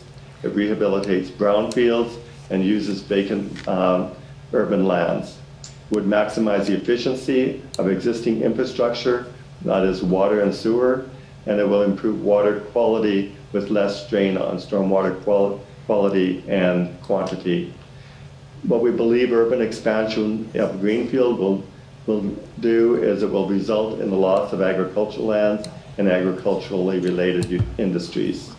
It will add increased pressure on our natural resources. It will add to the city's infrastructure deficit as we need to provide and maintain additional infrastructure such as roads, fire safety, community services across a larger geographic area. It will detract from the downtown redevelopment, which we intend for support of the GO station. Will not diversify the housing stock or improve the housing affordability. Will not provide housing for the city's service sector workforce.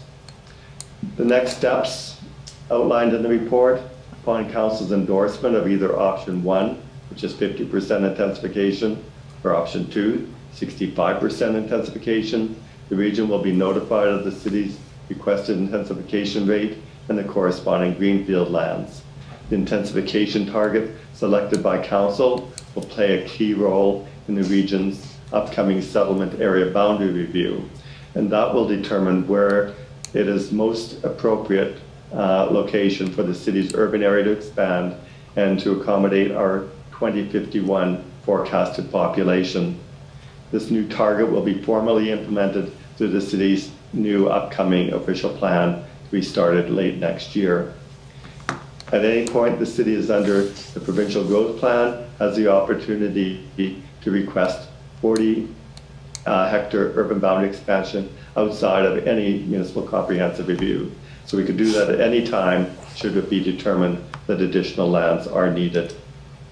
So the recommendations of planning staff are that council endorse the regional forecast of 44,430 additional people and 20,330 new jobs for the city by 2051. The council endorse option 2, to direct 65% of the city's future housing growth to the city's built-up areas, and that staff be directed to notify the region of the preferred intensification target to help guide the region's upcoming settlement area boundary review assessment. And those are the highlights of that report. Thank you, Mr. Herlovich. Councillor Lococo, and then Councillor Carrier. Thank you, Mr. Mayor. I'd like to thank staff for putting this report together. I know a lot of work has gone into it, from the housing needs to this, the housing direction study. There's a lot of alarming statistics in this report. 40% of our jobs are accommodation, food service, and rental and retail settings. Almost half of our households before taxes earn $60,000. 86% of Niagara Falls residents can't afford the price of a brand new home. So I would support the recommendation of going to the 65%, and I would put that motion forward, and then after we have a vote, I have a couple other comments, if I could. Okay, we have a motion from Councillor Lococo. I would second that. Moving the 3 recommendations that are there in the staff report. Okay, we have a second by Councillor Iannoni. Do we have any discussions to the motion? We got Councillor Carrier, and then Thompson, and then Strange. Well, Your Worship, I can't support intensification of 65%. Having talked to many of the developers and builders in our city, they don't agree with a lot of things that are in the report. It's a great report, but they believe that we need to get our urban boundaries expanded, and it has to be a combination of expansion, but too much intensification, Your Worship, I can't support it. Week after week after week after meetings, we're supposed to be representing the people that live in our municipality. Developers come down to our city with wanting to intensify in the areas that they're single-family homes, and build up around the single-family homes. And some of the biggest battles that this council has had is because people want to put too many units near existing single-family dwellings or areas that usually don't have as much intensification. So I've always, and many of the people around the table at council have always said, you know, it's the province that's done this. It's the province that's pushing this intensification on you, not us. Well, I don't want to be part of having it go one step further, and rather having to face a group of people living in an area that are facing a 200-unit apartment building on a little piece of empty land beside them, facing a 400-unit apartment building in that same area beside them. So I don't believe it's right for Niagara. I believe that we need to expand the urban boundaries more. Most of the developers and builders will say the problem with pricing is because we've been held to the urban boundaries that we are right now for way too long. And the province has resisted expanding the urban boundaries. Land prices have gone through the roof because there's no land. I don't believe that we should be pushing intensification on the people in our town that don't want it. I won't support the 65%, Your Worship. Okay, thank you for that. I've got Councillor Thompson, and then Strange. Yeah, well, I'm going to have the same comments. Intensification, you saw again tonight, 39 apartment. All the people are upset about it in single-family homes. We have all kinds of people that approach us and say, I have some great land outside the urban boundary and I would like to develop it. And I think if we go 65 in the urban boundaries, we're going to cut those people off, and our opportunity to expand with the urban boundaries. I think we can do 50, probably 40, rather than 65. And we're going to be able to get the expansion of the urban boundaries. We have all kinds of road at the edge of the properties, urban boundary, that have services there and houses just on one side of the road. We could expand that and really utilize that. So I am not going to, 65 is not my number. Thank you for that. I've got Councillor Strange, then Dabrowski. It's not your, what's your number, Wayne? Sorry, Mr. Mayor. You know, you look at the report and it's a great report. I just, you know, I can't imagine the forecast of 44,430 additional people in our city, what we have right now. You know, we saw a couple one development today was a 5-story, and, you know, people are upset about that. We know that we have to intensify, but I think to intensify it and try to fit 44,000 people into what we have right now in our boundary, I think it's impossible. And you'll just see more 7-story, 8 stories besides single families. And you want to be voting on that all the time, you're going to be having some upset people. So I think it's time that, you know, I would like to see that number down to about 45, 50%, like Councillor Thomson said. And eventually we're going to have to actually expand towards that end. You know, you see it where the hospital is, all the development there. So I think it's something that, you know, we're not going to have a choice. So I can't support the way it is right now. Okay, thank you for that. Councillor Dabrowski. Yeah, just to echo those comments, we did see it with the St. Paul Avenue proposal that went through, but a number of traffic concerns. I couldn't imagine at 65% if, you know, just thinking off the top of my head, areas within the city, whether it be McLeod Road or St. Paul Avenue, there's room for development. It's just, let's look at expanding that urban boundary. I agree. I can't see that 65%. I'm not sure if that number is 40% or 50%. I know option 1 outlines 50%. Maybe we could revisit that, whether we see Councillor Ianoni's motion go through. But either way, great report. Great growth within our city, which is great to see. Great forecast coming out of the region. But either way, can't support the motion, but look at hoping to see some other options come our way. Okay, thank you for that. Councillor Iannoni. Thank you, Mr. Mayor. I've heard half a dozen comments on how we would have developments before us like we just did on St. Paul. Here, we passed it. There might have been residents there who were upset about it, but we passed it anyway. And I think that this past whole weekend, from Thursday on, there had been a climate summit saying that we are not, municipalities and cities are not fundamentally planning based on the climate emergency that there is now. So we have so little green space that we're just going to go continue expand the urban boundaries, plow down all the trees, all the environmental pluses that help control climate change, and we're just going to turn a blind eye to the climate emergency that Canada just declared. I'm actually pulling it up on my phone while I speak to you so that I could have quoted it. And it was just 2 days ago, yesterday, Monday the 4th, how many Canadians live in climate risk areas and don't know it. Well, we do know it because we're hearing it all the time. We're reading it. It's on Canadian news. I'm trying to stay away from the States. Canadian news all the time. And we want to talk about extending our urban boundaries and, again, taking down more green space and just make nothing but concrete.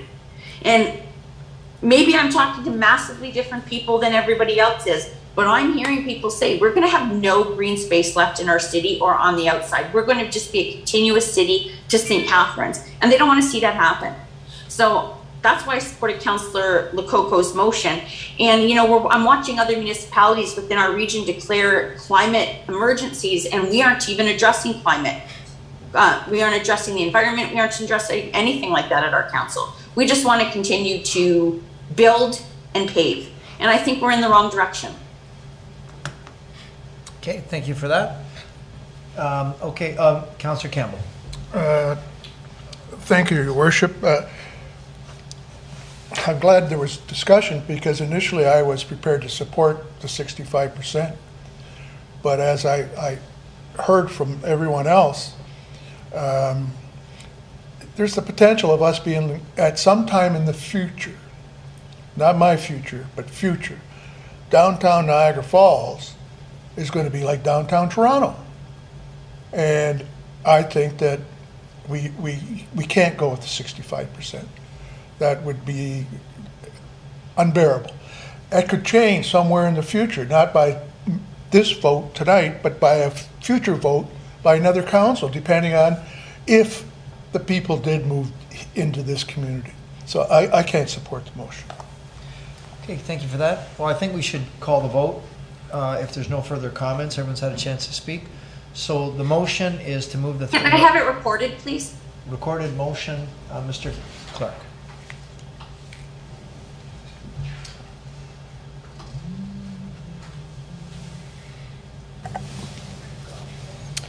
Okay, the motion on the floor is to support the recommendations contained within report PBD 2021-53. Councillor Campbell. Against. Councillor Dabrowski. No. Councillor Iononi. I believe you are in favor. Yes. Councillor Curio. No. Councillor Lococo. In favor. Councillor Pietrangelo is, Conflict. thank you, conflict. Councillor Strange. Against. Councillor Thomson. No. And Mayor Diodati. And I'm opposed. And that motion is defeated. Okay, looking for another motion. Yes, Councillor Lococo. Thank you, Mr. Mayor. In the thoughts of providing more alternatives for housing to our residents, I'd like to bring up, I have two motions, so I'll go through them. Over the past few years, we've discussed inclusionary zoning. I think it's a good time to revisit inclusionary zoning. Councillor, we're dealing with this report right now, so we've got three recommendations. Oh, I'm sorry. I thought since it was... No, so now I'm gonna entertain another motion to this. Okay, I'll come back later. I'm sorry. And then we can come back to that inclusionary zoning. Do we have a direction or a motion from a member of council for option 1 or whatever you... I was going to make a motion for option 1. Okay, yeah, Councillor. It sounded like the consensus around the table with fellow councillors was a 65% was too high. I'm thinking option 1 might be more consistent with the thought process around the table, so I'll make a motion to entertain option 1. Okay, we've got a motion. Or support it. Motion by Councillor Dabrowski to go with option 1, 50%, seconded by Councillor Campbell. Do we have any discussion to that motion? Okay, we'll call the vote. Recorded vote, please. A recorded vote.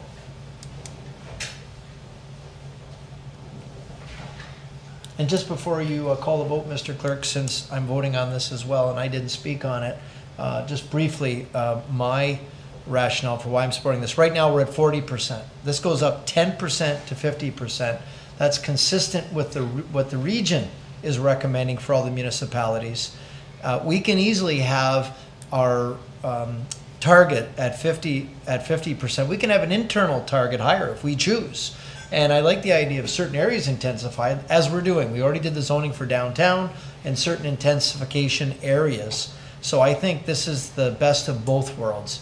We need to expand. We've got the room to expand. And part of the problem that we're dealing with, the crisis right now, and a lot of people that maybe don't understand, it's a simple issue of supply and demand. And the more you restrict the supply, the price goes up and it becomes less affordable. So we have a climate crisis, we have affordable housing crisis. So I think this is a fair compromise of the two sides, and that's where my rationale is coming from, Mr. Clerk. So I'm prepared now. Thank you. Thank you, Your Worship. The motion on the floor then is to approve recommendation number 1 in report PBD 2021-53 to change recommendation number 2 to state that council endorse option number 1 to direct 50% of the city's future housing growth to be directed to the city's built-up area, and then to also approve recommendation number 3 within the report. Councillor Campbell. In favor. Councillor Dabrowski. Yes. Councillor Iononi. Opposed. Councillor Curio. In favor. Councillor Lococo. Opposed. Councillor Pietrangelo has a declared conflict. Councillor Strange. In favor. Councillor Thomson. In favor. And Mayor Diodati. I'm in favor as well. And that carries. Thank you, Mr. Clerk. Councillor, now I'm thinking that probably most appropriate would probably be under new business, unless you think there's a specific reason it should be at this point. Yes, I think there is a direct tie into this. If I read my motion and you feel that it's not, but it's a direct tie in to the growth plan. So go ahead, read your motion. So over the past few years, we briefly discussed inclusionary zoning. I think it's a great time to revisit it in conjunction to the growth direction report and the housing needs report. Inclusionary zoning would assist the city with creation of affordable housing, and we would be able to specify how many units and how they would be created. There are many factors to look at, such as what is the percentage? Do we do 5%, 10%, 25%, or something else?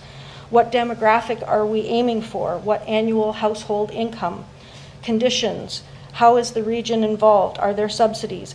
We need to consult developers, organizations, and the public. This could be a win-win situation to address this report. I would like to put the motion forward that staff bring back a report regarding the possibilities and options of inclusionary zoning. This would include information such as percentage, demographics, annual household income, conditions, involvement of the region, consultation with developers, organizations, public, and any other relevant information. So I'll put that motion forward. Okay, we've already got a second by Councillor Strange. I think that's in order, and I think it's consistent with what we're dealing with. So is there any discussion to the motion for asking for a report on inclusionary zoning? Okay, seeing none, we'll call that vote. All those in favor? That's approved unanimously. Thank you, Councillor. Thank you. And my second motion, it ties in exactly to it. Another alternative that we can look into is tiny homes. Not a village, not a compound, but individual tiny homes on a lot. This may not be a good alternative for families, but it might be a perfect solution for an individual or even a couple, depending on the size. Other communities have amended their bylaws in order to allow tiny homes and bring more housing options. They could be prefabricated, built on site, on wheels, shipping containers, etc. I would like to put a motion forward that staff bring back a report regarding tiny homes. This would include information such as the type, which could be prefabricated, built on site, on wheels, shipping containers, etc. House size and height, lot size, zoning requirements, which would include setbacks and parking, building code and planning act requirements, service such as water, sewer, electricity, permits, development charges, rezoning or minor variance information, and any other relevant information. I'd like to put that motion. Okay, we've got a motion by Councillor Lococo. Can I speak to that? Yes, and seconded by Councillor Campbell. Councillor Lococo. I'm sorry, Councillor Iannoni. Thank you. And we have talked about tiny homes over the span of many years here. And it was always in conjunction with the most vulnerable, the homeless. People average people, couples are choosing to downsize because you cannot afford to buy a single family home. We've seen the extreme high percentage who can't afford that in the city to buy a new single family home. And this has become an affordable method for just couples starting out. And even families are converting from big homes to tiny houses. So I think this is a huge step for the city in order to provide true affordable housing, and not just for the most vulnerable, but for families who are finding that the economy's become too much for them to be able to afford their normal living situation. So I think this is a great move for the city. Okay, any other discussion to the, yes, Councillor Dabrowski. Sorry, I didn't, what was the motion exactly? That we're... report.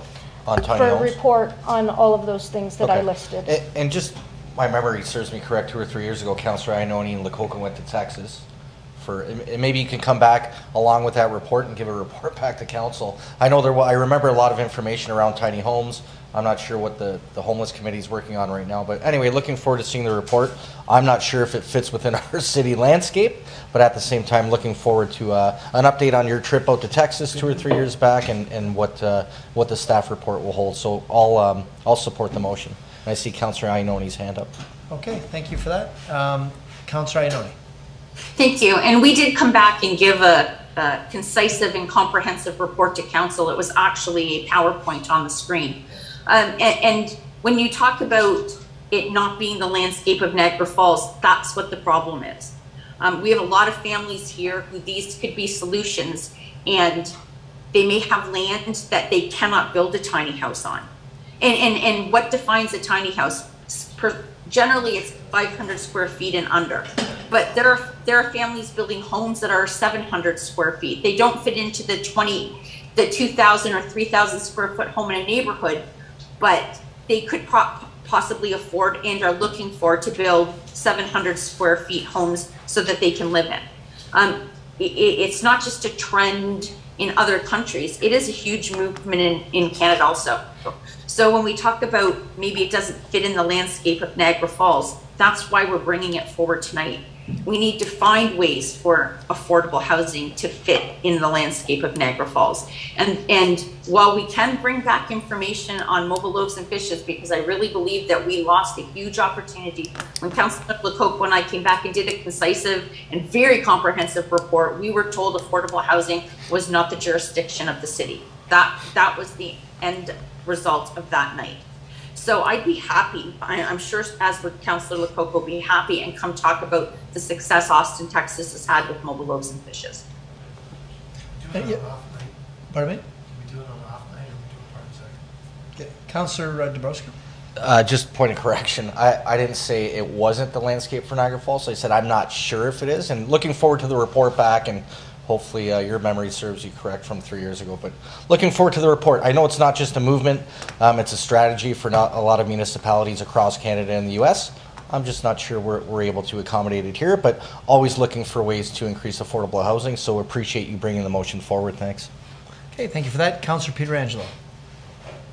Well, Your Worship, I was just going to mention that I believe the final report for the city's housing strategy is still coming back, and that housing strategy is also supposed to make a number of different recommendations, just like the recommendations that are on the floor right now. So I'm not sure if it's possible to consolidate everything instead of having it, come back one piece at a time. Maybe Mr. Herlovich can speak better to it, but I believe that the final recommendations for the housing strategy are still on their way back to this council. Yep. Mr. Herlovich, did you want to weigh in on this, please?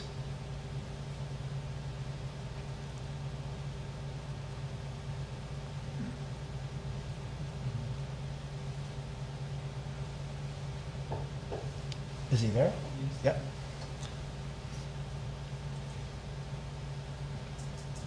Mr. Herlovich, are you there? Can you hear us? Sorry, could you repeat the question? Councillor Pietrangelo. Your Worship, I was just mentioning the fact that the final recommendations for the city's housing strategy are still on their way back to council. So I was just saying perhaps we could consolidate everyone's ideas into our final recommendations to council. That's all. Okay, that was the question. Did you get that? Sure. Yes, thank you. We'll refer it back to Dillon and Watson for their final report that they'll be bringing back.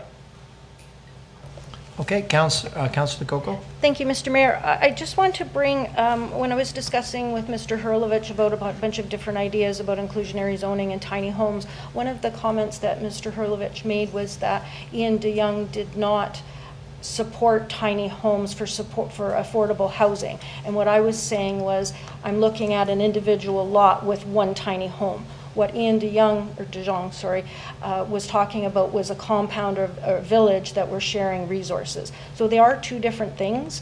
If the housing committee could talk specifically about this, but that's not what they were talking about before. This is a different idea. They were talking about compounds, shared resources. So I don't know if they've done any research on this. This is talking about rezoning, minor variances. So it is a little bit different. Okay. Any follow-up, Councillor Pietrangelo? No? Yeah, and I would hope too, you mentioned Ian DeYoung, that we'd have his input as well. Because he did speak against tiny homes. And maybe you're saying, as you're saying, in the context of more than one in an area, because he talked about how that's been done and it failed. So maybe, as you're saying, if it's one at the back of your lot, that might be a different model. We just know that subdivisions of tiny homes he doesn't support.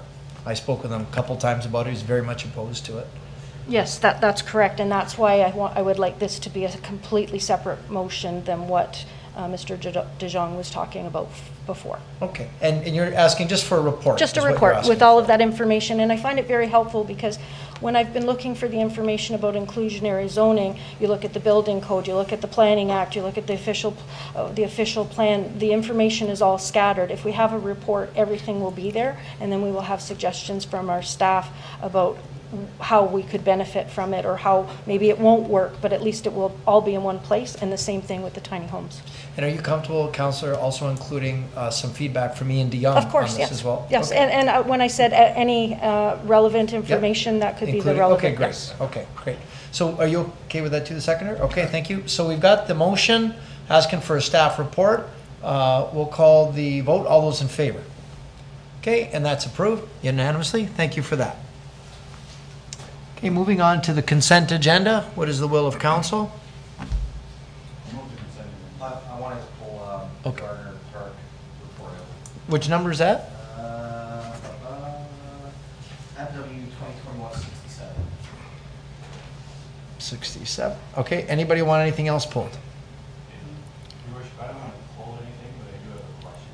Okay, sure.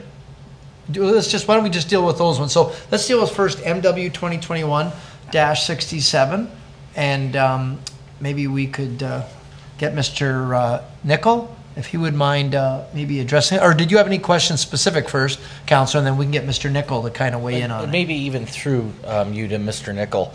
A couple of concerns I've heard from residents. There was a survey done. There was some survey results that came out of it.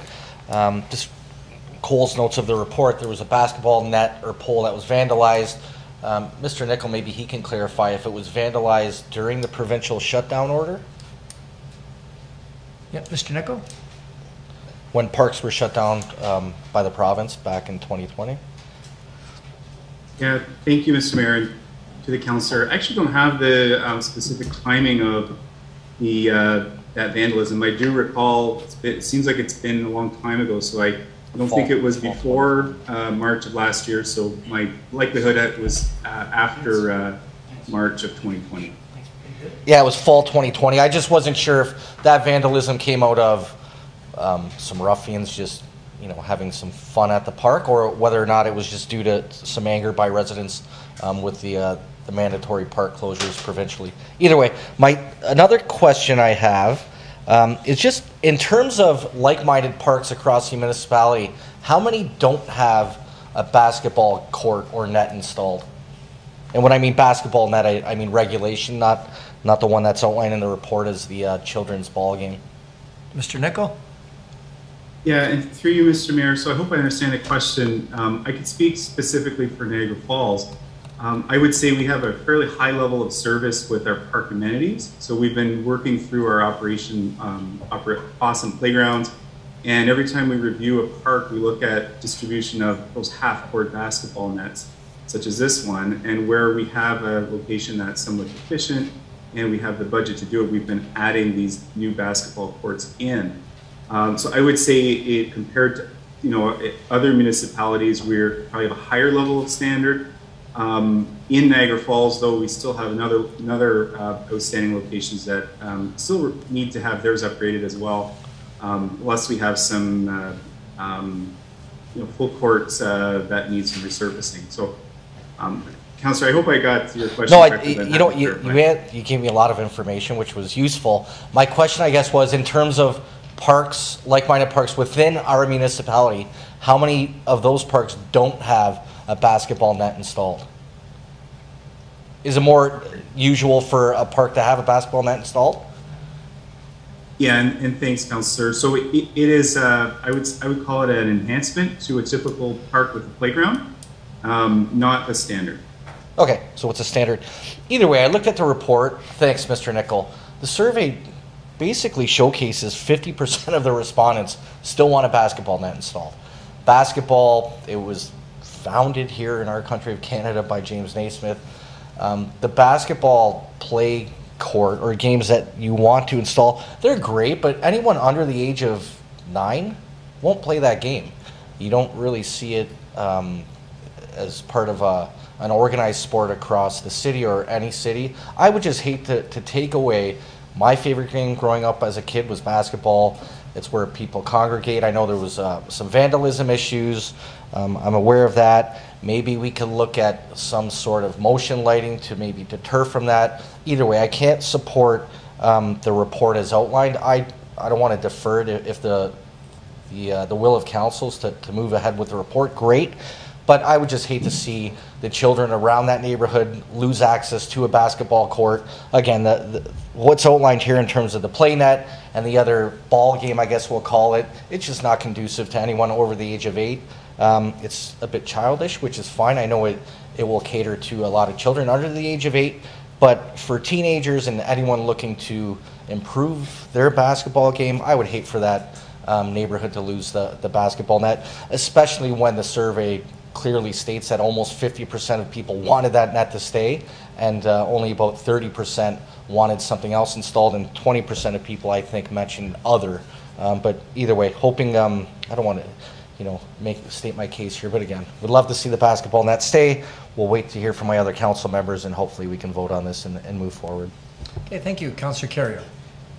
Just a comment, I don't want to pull at your worship, but I appreciate the report about the petition procedures.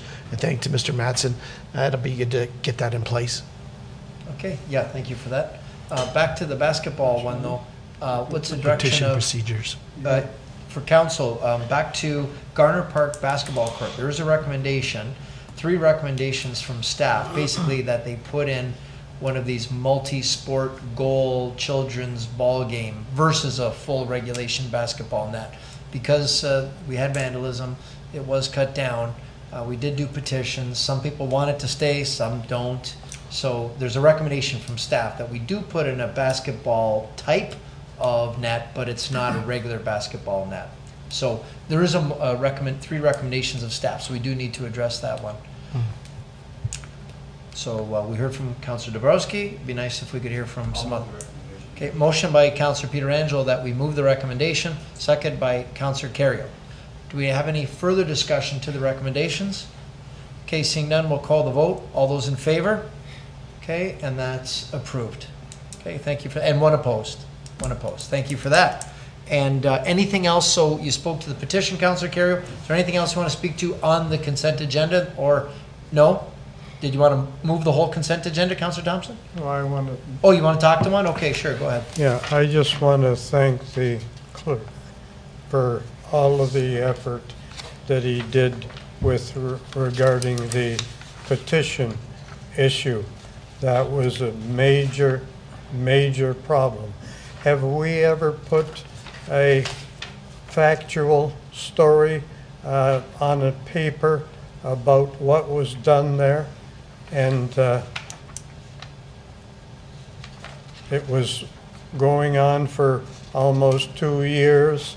It didn't even have the proper property, a 4-story, 1 apartment, and it was online, and it was people in Portugal and all over Ontario and in the States using it. Are we going to be able to control this by what you have here?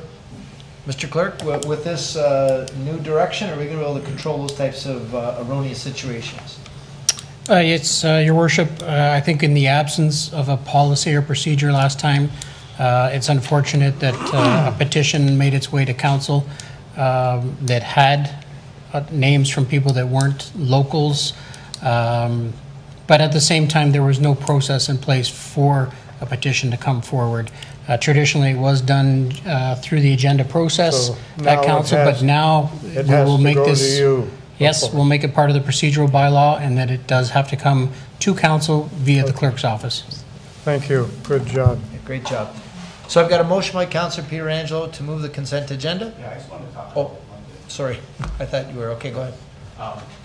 Well, Your Worship, I don't have a problem moving the consent agenda. I wanted to talk about the bicycle lanes, not specific to Morrison Street, but just bicycle lanes in general. It's great that we've bought into active transportation and that the city, every time that we reconstruct a road, we look to put in bike lanes. And it's great that the region has the same, I guess, mindset right now, is to try to put bike lanes in whenever they do reconstruction. My only thought is that right now we're a little bit disjointed or not entirely connected in terms of our bike lanes. And have we thought about just actually connecting them so that we at least have a square, a rectangle, something that we can use as an active transportation corridor? I mean, it would be great, Your Worship, to have a route that we could say, this is our, this is our main bicycle route in Niagara Falls. Whether we had 2 streets that were north-south and 2 streets that were east-west, that would create that, and it could be a rectangle or it could be a square. Right now, we have bicycle lanes and we're building them as we go, but there's a bicycle lane and then it ends and there's nothing, and then maybe a couple kilometers away there's another bicycle lane. So again, it's a positive in the sense that we're adding them, but we have to get to the point where we then connect them all so that we have an active transportation route. So, do you want to make a motion? We ask staff to give us a report on connecting our bike lanes, municipal and regional, for... I'd love that, Your Worship. Geometric shapes. I think it's important. I mean, especially, I know you started off the meeting saying the mishap of our CAO. Yeah. Bike lanes offer a sense of security for a lot of people, and they're also a sense of safety. Otherwise, you see people that are on sidewalks all the time, and that's not really safe to even people that are on the sidewalk. So, and it's against the Highway Traffic Act as well. Yeah, it would be great to have some type of active transportation system, Your Worship. I'd be happy to make that motion, and then you can take the consent agenda one after. Okay, sounds good. So motion by Councillor Pietrangelo that we ask staff to come back with connecting our bike lanes into geometric shapes, or is that part just understood? All right, second by Councillor Dabrowski. We'll call if there's no discussion to that, we'll call the vote. All those in favor? Okay, and that's unanimous. And motion by Councillor Pietrangelo, seconded by Councillor Carrier, that we move the consent agenda. All those in favor? Okay, and that's unanimous. Thank you for that. So we move on to communications and comments of the city clerk. So item 9.1, Integrity Commissioner Report, Peebles Pietrangelo. Is there any discussion, or what's the direction of council? Councillor Strange and Dabrowski? Yeah, thank you, Mr. Mayor. I was going over to the report, and at the very end, they actually, the Integrity Commission says, when he's doing his conclusion, for the above reason, it has been determined to dismiss this matter on the basis of that is vexatious and was, as such, made in bad faith, meaning that this person had no determination of trying to win this case, basically just wasting time and wasting effort on Councillor Pietrangelo. Now, does the person who made this, I think it was the old way, and paid $200 for this report or to get these IC complaint, does she get her money back for this because it's vexatious and was such made of bad faith? Are they not supposed to get their money back, or did they get their money back? Mr. Clerk? Yes, I was looking that over after speaking with Councillor Pietrangelo about this matter, and I believe I did state to Mr. Pietrangelo that the money was being returned under the old rules. But when I reviewed the old rules, I had not looked at the fact that it was frivolous and vexatious, which would be a reason not to return the money. So those monies are not being returned. So those monies are not being returned? Correct. Okay, that's great. The time that this was filed in March would have still been under the old rules, but I was reminded that that also included frivolous and vexatious, that's something that's hadn't been shown until this report came out. Well, that's good news. And do we have any idea how much this particular report costs? Has it come out yet? Through the mayor to the councillor, that invoice has not been received yet. Okay. Thank you. Thank you for that. I've got Councillor Dabrowski, then Carrio. Yeah, I don't want to drag anything on this one. I feel bad for Councillor Pietrangelo for having to go through this. And I heard through the rumor mill, not a huge deal, but the complainant, Angela Peebles, actually doesn't even live in the city. I think when this report came back, I heard that she was living all the way in Vancouver. So it's just unfortunate that we have constituents or people that are constituents, then they move away, filing these complaints, wasting time, wasting council's time, wasting staff's time, and taxpayers' money. Just what a waste of money on these reports. And the last 3 or 4 reports, if you look at the names of people who filed those reports, 95% of the people were either running in a past municipal election or running for federal politics. It's so politically motivated. It has nothing to do with anyone's loyalty or ethics or transparency within city council chambers. It's somebody else trying to get their name in the newspaper and trying to move their political career ahead, and that's just me talking facts. It's irritating. However, glad everybody's keeping their chin up, and more importantly, we just have to move forward, continue to work hard for the taxpayers, and to make this a better place to live, work, and play. So either way, just wanted to note that, and hopefully we can just move forward and put all of these Integrity Commissioner reports behind us and concentrate on the more important things at hand, and that's working around this table. Thank you. Thank you, Councillor. Councillor Carrio? Thank you, Your Worship. Just a couple comments. When I read the analysis and decision of our Integrity Commissioner, I can't help but think that something is wrong with this process. The applicant can make public, unsubstantiated accusations, and whether they're right or wrong, there's no way to make them accountable for their actions, no matter how much damage they've done to the person. How is this fair? This certainly is not a fair process, Your Worship. Something's broken.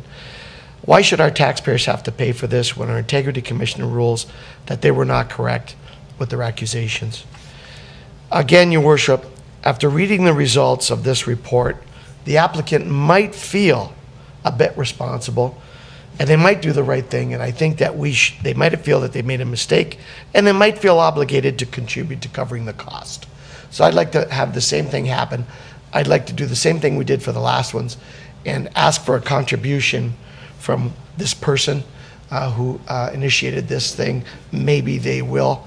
Maybe they'll step up and do the right thing and contribute to the cost so that it doesn't, that the cost is not totally borne by our taxpayers. So I'd like to make that a motion. Okay, motion by Councillor Carrio, seconded by Councillor Strange, that we ask the person who filed the report to contribute to the cost of the report. Okay, speakers to that, I've got Councillor Iannone and then Lococo.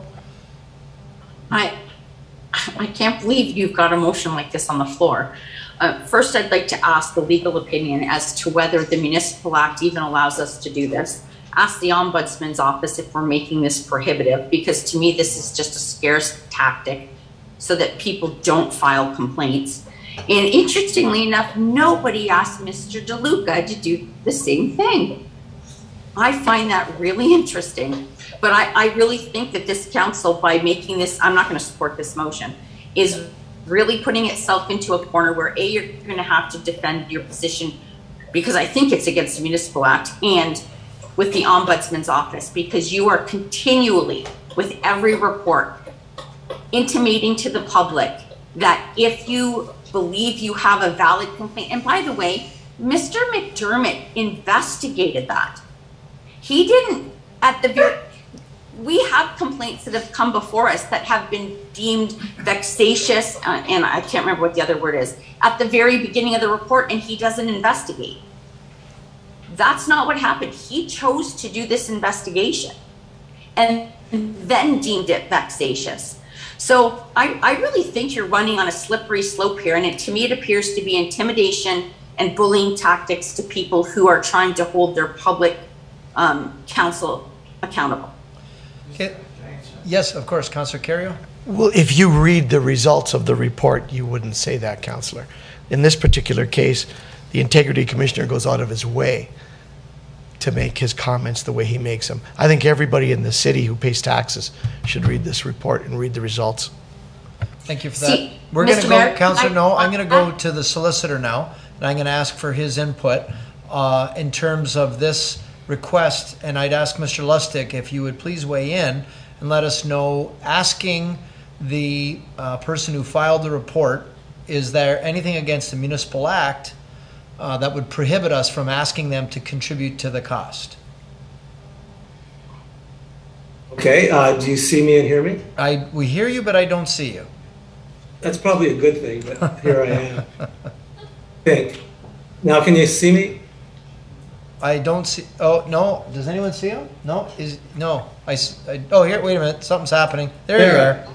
There you are. Okay, so, no, I don't think there's anything improper about making a request. It would certainly be improper if you tried to force the issue by demanding that they make the payment or something like that. But the motion, as I understand it, is making a request of the person to contribute, and I don't think there's anything wrong with that.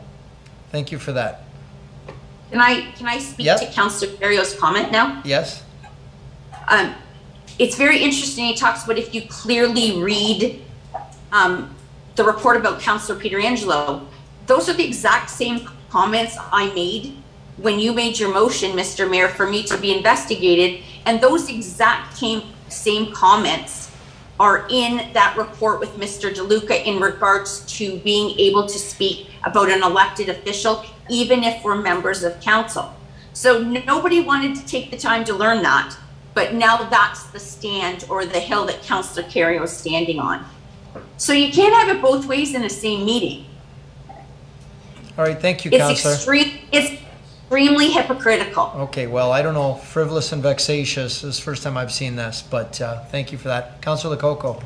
Thank you, Mr. Mayor. At our last meeting, when we had an Integrity Commissioner report, it was the Spanton and Carrio report, and we did talk about sending the applicant a bill. Our CAO suggested that that was not the way to go. So this is the wording in the minutes from last time. That staff forward a letter to the complainant to inform of the cost of the Integrity Commissioner's investigation and provide an opportunity to contribute any money towards the cost. We did have that discussion. And I think that's the same thing that we just did. I just want to make sure that it's not a bill that Right. it's asking to contribute. Exactly. And we did agree on it last time that it was okay and it was vetted through our CAO. Exactly right. Because he did talk about the Municipal Act. Exactly right. Okay, so we've got a motion by Councillor Carrio, seconded by Councillor Strange. Is that right? Seconded by Councillor Strange, yep. That we ask the person who filed the Integrity Commissioner complaint to make a contribution toward the cost. So we'll call that vote now. All those in favor? Okay, opposed? Mr. Mayor, I'm sorry, I was muted. I'd like a recorded vote, please. Okay, we'll have a recorded vote. We did vote, but we can make it official on the recorded section.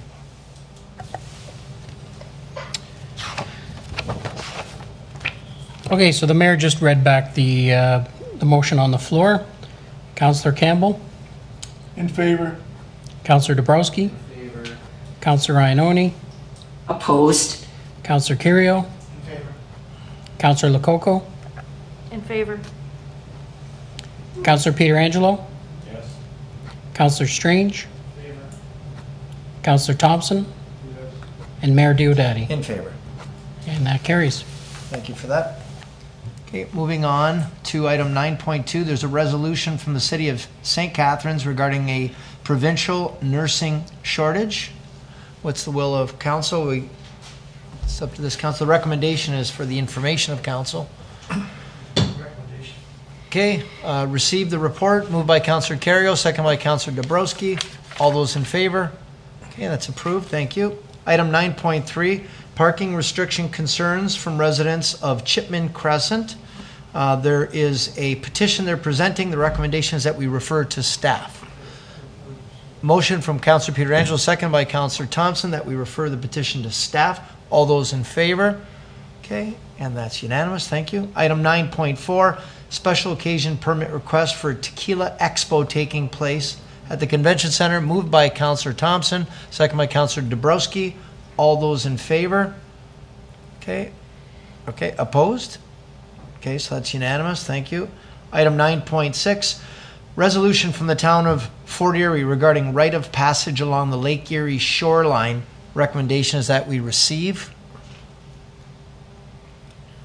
Councillor Lococo? I think you skipped number 9.5, region. Yes, I'm sorry. Sorry. I'll go back. 9.5, Niagara Region Correspondence, recommendation that we receive the information. Okay, motion by Councillor Lococo to receive, second by Councillor Campbell. All those in favor? Okay, that's approved. Thank you for that, Councillor Lococo. Item 9.6, resolution from the town of Fort Erie They're passing a resolution that there should be a right of passage along the Lake Erie shoreline. That's across private properties. Pardon me? Conflict, I didn't see that. I'll declare conflict. I own a piece of property on the shoreline in Fort Erie. I declare conflict. Okay, thank you for that. Yeah, moved by Councillor Pietrangelo, seconded by Councillor Dabrowski, that we receive for information. All those in favor? Okay, with Councillor Carrio declaring a conflict. That's approved, thank you. Item 9.7, interdepartmental memo from the city clerk regarding the school board professional development day request.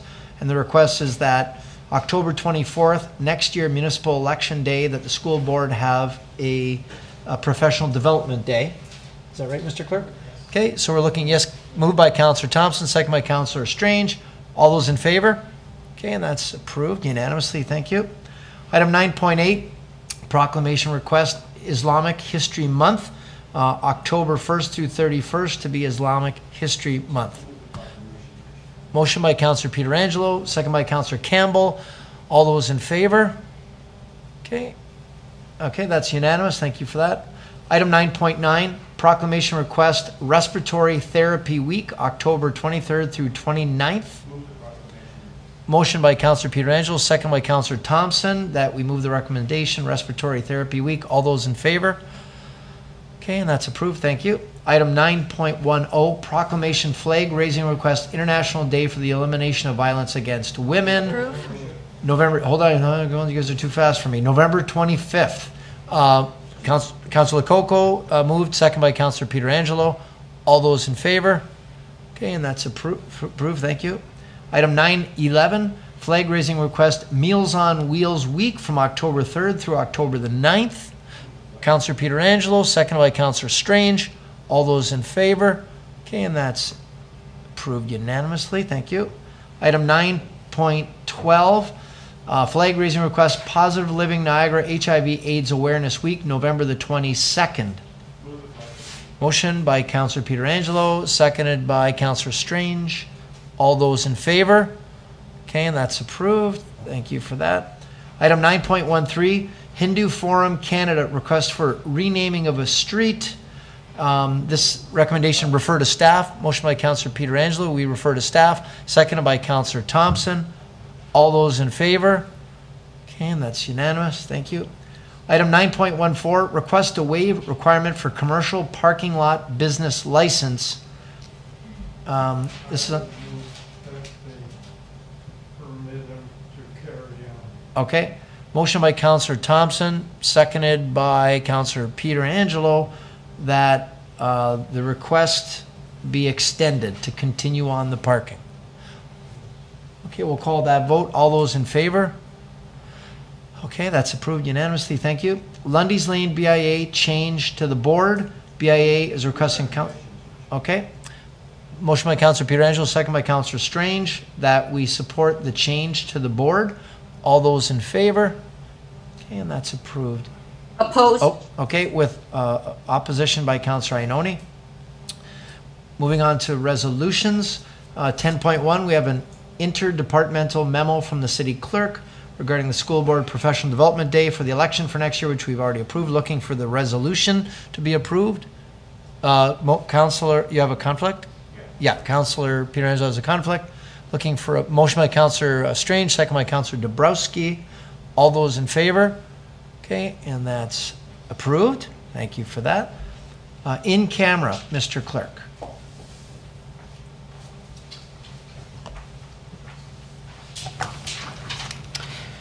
Thank you, Your Worship. There were two items on the in-camera meeting earlier this afternoon. Firstly, that council accept an offer to purchase Part 10 on reference plan 59R 16028 for the price of $279,153 plus HST. And secondly, that council accept an offer to purchase Parts 1 and 3 on reference plan 59R 16783 for $43,890 plus HST. Motion by Councillor Pietrangelo, second by Councillor Strange. Oh, okay, right. Thank you for that. Councillor Dabrowski, all those in favor? Okay, thank you for that. And yes, Mr. Clerk? Just based on the deferral from earlier this evening, now might be a good time, if possible, to discuss item 7.4, Municipal Works 2021-68 regarding the downtown BIA. I'm not sure if Councillor Campbell has a further update to that. I would move the recommendation, Your Worship. Conflict. Oh, yeah, conflict by Councillor Lococo.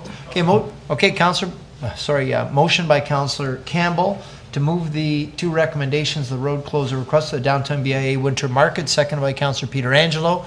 Is there any discussion to that motion? Okay, they'll call the vote. All those in favor? Okay, and opposed?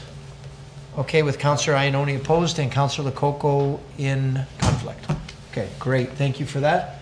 The motion by Councillor Pietrangelo, seconded by Councillor Dabrowski to give the bylaws a first, second, and third reading. All those in favor? Okay, and that's approved. Okay, and we are into new business. Councillor Lococo, and then Dabrowski, and then Strange. Hold on, let me get my notepad out here. Okay. Thank you, Mr. Mayor. The Diversity and Inclusion and the Anti-Racism Committee have talked about looking at expressing an interest for an indigenous crosswalk. I know that Kathy Moldenhauer was looking into it, but I'd like to put a formal motion on the floor that staff bring us a report back with all of the costs, the possibilities, places in the city that we look at that. I'd like to put that forward. Okay, thank you for that. And I know Councillor Thomson was also going to make that same motion. So yeah, go ahead, Councillor Thomson.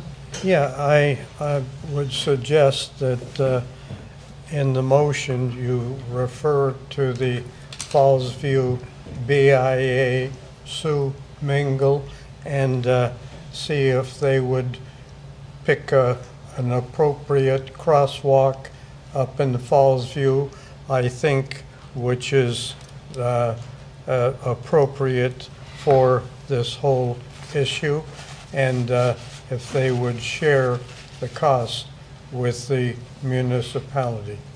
Would you be willing to add that to your motion, Councillor? Yes. Councillor Lococo. I would Sioux Mingle in the that part's fine. I just don't know about including half of the cost or share the cost because I don't know what the cost is. Maybe we could just explore cost share. Yes, that would be fine. Okay. Yep, that would be fine. Okay, great. Yeah, oh yeah, that'll be part of it, yep. Okay, so we got a motion by Councillor Lococo, seconded by Councillor Thomson, that we ask staff to come back with a report for a crosswalk with feathers and explore the Fallsview Business Improvement Area District and have Sioux Mingle speak as well and look at cost sharing opportunities with the city.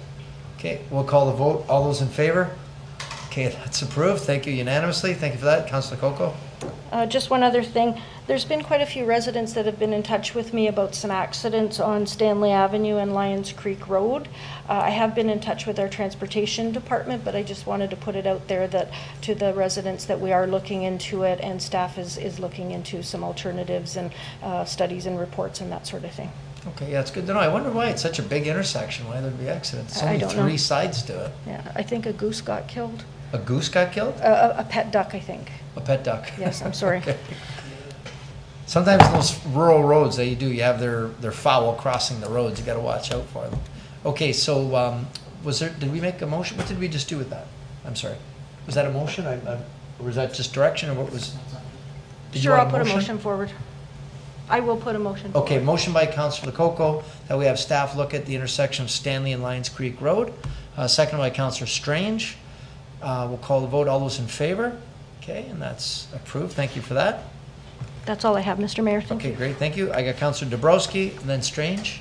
Yeah, just quickly, and I'm not sure if you, Mr. Mayor, brought it up in your notes, Spooky Awards. Did you touch on that?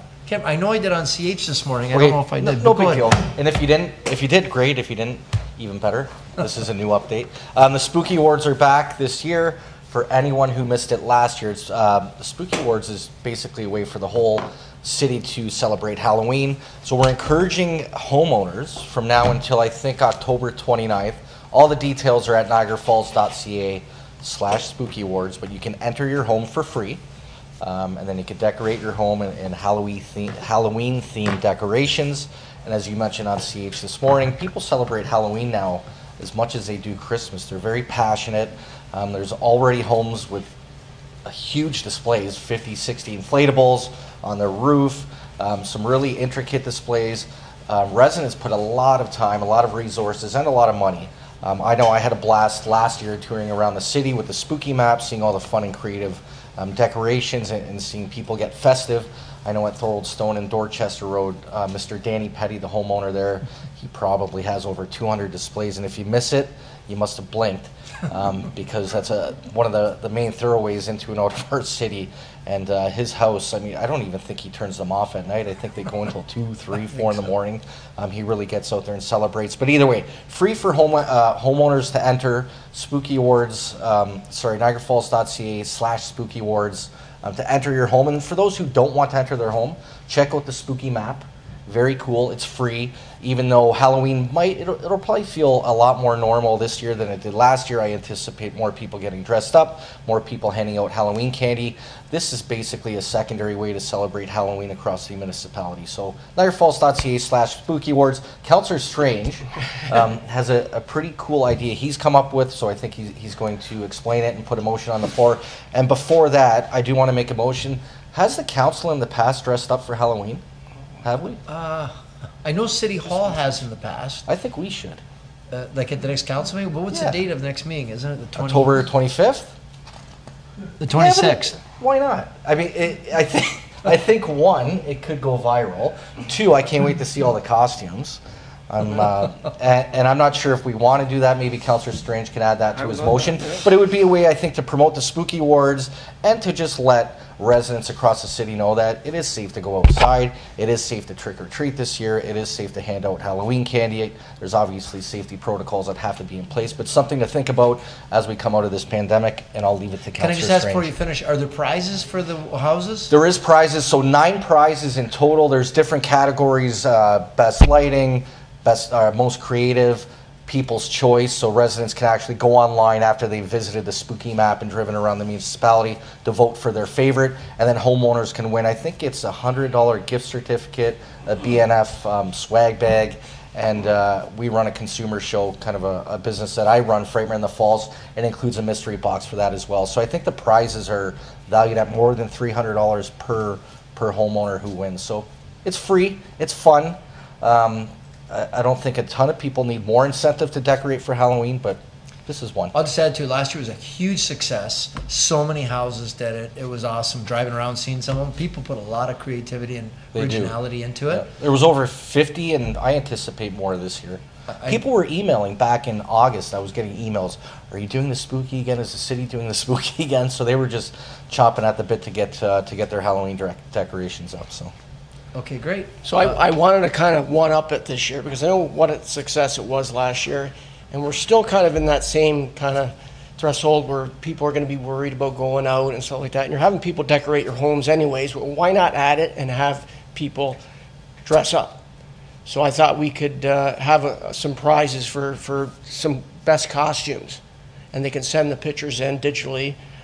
You can take care of that, I'm sure, Councillor Brosky, with your tech savvy. Mr. Sean Oatley's listening. There you go, with open Sean's ears there. right We can now. fix it up and have maybe 5 additional prizes for children's costumes, an adult best costume, couple's costume. You know, me and Susie like the. Oh yeah. Yeah, we always. A baby's costume. Okay, a baby's costume. We want to dress your baby, and dress your pet's costume.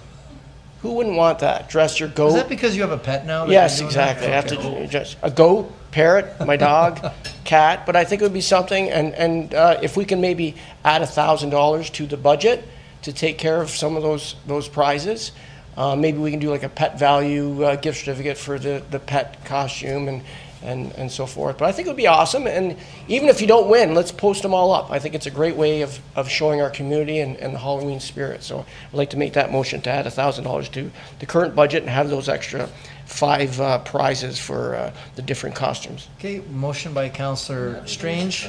And everybody has to dress up for Halloween. That we add $1,000 to the. And is Wayne coming as Weekend at Bernie's again, or no? Oh, hopefully it's Andrew McCarthy and the other guy. He should. He should. So, Wayne, will you be willing to be Weekend at Bernie's? Yeah. Okay, good. Oh my God! I hope KJ got that one. Oh my God, that's awesome. Okay, motion by Councillor Strange, second by Councillor Dabrowski, that we had $1,000 to the Spooky Award budget to include these costume dress-up categories, and that council are encouraged to dress up for the meeting on October the when is it? 26th? Mandatory, okay, mandatory. And that's it? Do I got it all? Yeah. Okay. And then we'll find a way of people sending their digital pictures in that we could broadcast these pictures, win or lose. Right. Okay, we'll call the vote. All those in favor? Okay, and that's approved. Thank you for that. Yes, go ahead, Councillor Strange. Yeah, just the second one. I was golfing at Willowdale Golf Course the other day, and I had a few residents and the owner, they were talking about how Willowdale Street, when coming out on Lions Creek, that the region is suggesting putting that into a one-way right. So as soon as you come out, you have to turn right no matter what, because of the traffic that's going to be coming up. And I think it's from the region that's coming because of the new hospital. And I think it's just, and they're really upset about it. Putting a laneway up there. Yeah. Which cuts the road. And I think there's some safety issues for fire, even an ambulance. Like if you wanted to go to the hospital, you have to go right and then come back because the hospital's right on the left. But anyways, there's some major concerns there.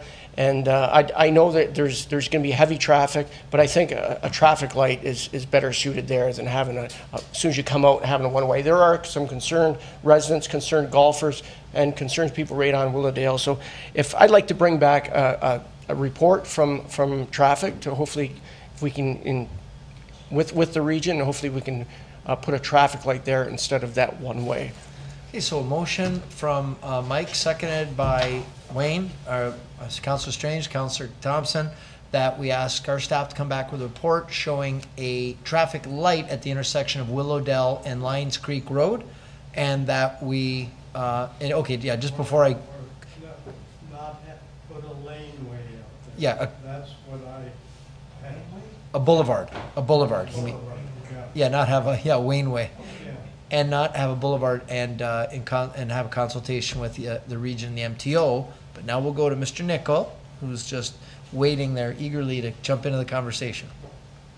Yeah, thank you, Mr. Mayor. I just wanted to jump in and let Council know that design process is going through a full Schedule C municipal class EA, and it's very close to being wrapped up. So I just want to be mindful that for staff to come back with a report, we can come back with a status update on where that Class EA is at, but nothing has been finalized yet, although we've completed all of our 3 public consultation sessions. I can give you a little bit of insight that the initial approach was to have Willowdale Road closed altogether. And I've been fighting hard to keep that road open for traffic to turn in, both left in and right in. And from a safety perspective, the best we can accomplish is a right out of that of Willowdale. So I'd be happy to come back with a report, but I just want to make sure your expectations are tempered, that you'll likely just see a summary of where the municipal Class EA is at right now. And the region's in the process of finalizing that. So if they have it submitted by the 26th, I can tell you that our next council meeting will just explain that it's been submitted. If it hasn't been submitted, I'll give you a status update of where we're at today. So maybe just a bit of direction on what you want us to come back with, because it is an intersection of a regional road and the region would have jurisdiction there. Yeah, Councillor Strange? Yeah, through you to Mr. Nick. Do residents get notified of what's going on within, like especially the golf course and on Willowdale Road? Do they get notified what is happening and what is suggested?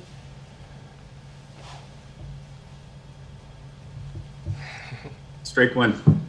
Through you, Mr. Mayor, the residents may not have been involved in the first public meeting, but were involved in the second public meeting, and actually the golf course and some of the more vocal residents had an individual session with the region earlier on this past spring.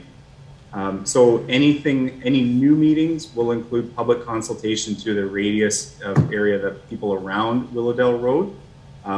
But residents won't be specifically notified that that EA has been completed.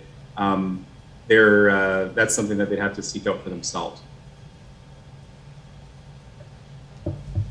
Councillor? So now, will the final decision come from city of Niagara Falls, or it would be coming from the region? Yeah, Mr. Nickel? Yeah, thanks through you, Mr. Mayor. That is a regional decision. It's a regional-led EA.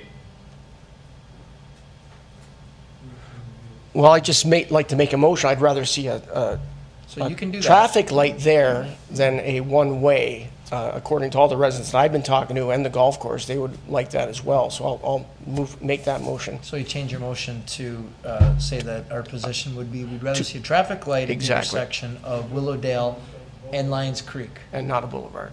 And not a, right, not a boulevard. Okay, so I got moved by Councillor Strange, second by Councillor Dabrowski. I've got Councillor Pietrangelo. Your Worship, I just have to declare a conflict. I mean, Yeah. this is part of a larger road reconstruction, and my family owns property there. Yep, motion by Councillor conflict by Councillor Pietrangelo. That's the motion that we've got right now on the floor. If we don't have any further discussion, we can call that vote. All those in favor? Okay, and that's unanimous that we ask the region to consider traffic lights there rather than an island. Okay, great. Do we have any other new business? Motion for adjournment. Councillor Carrier, second by Councillor Thomson. All those in favor?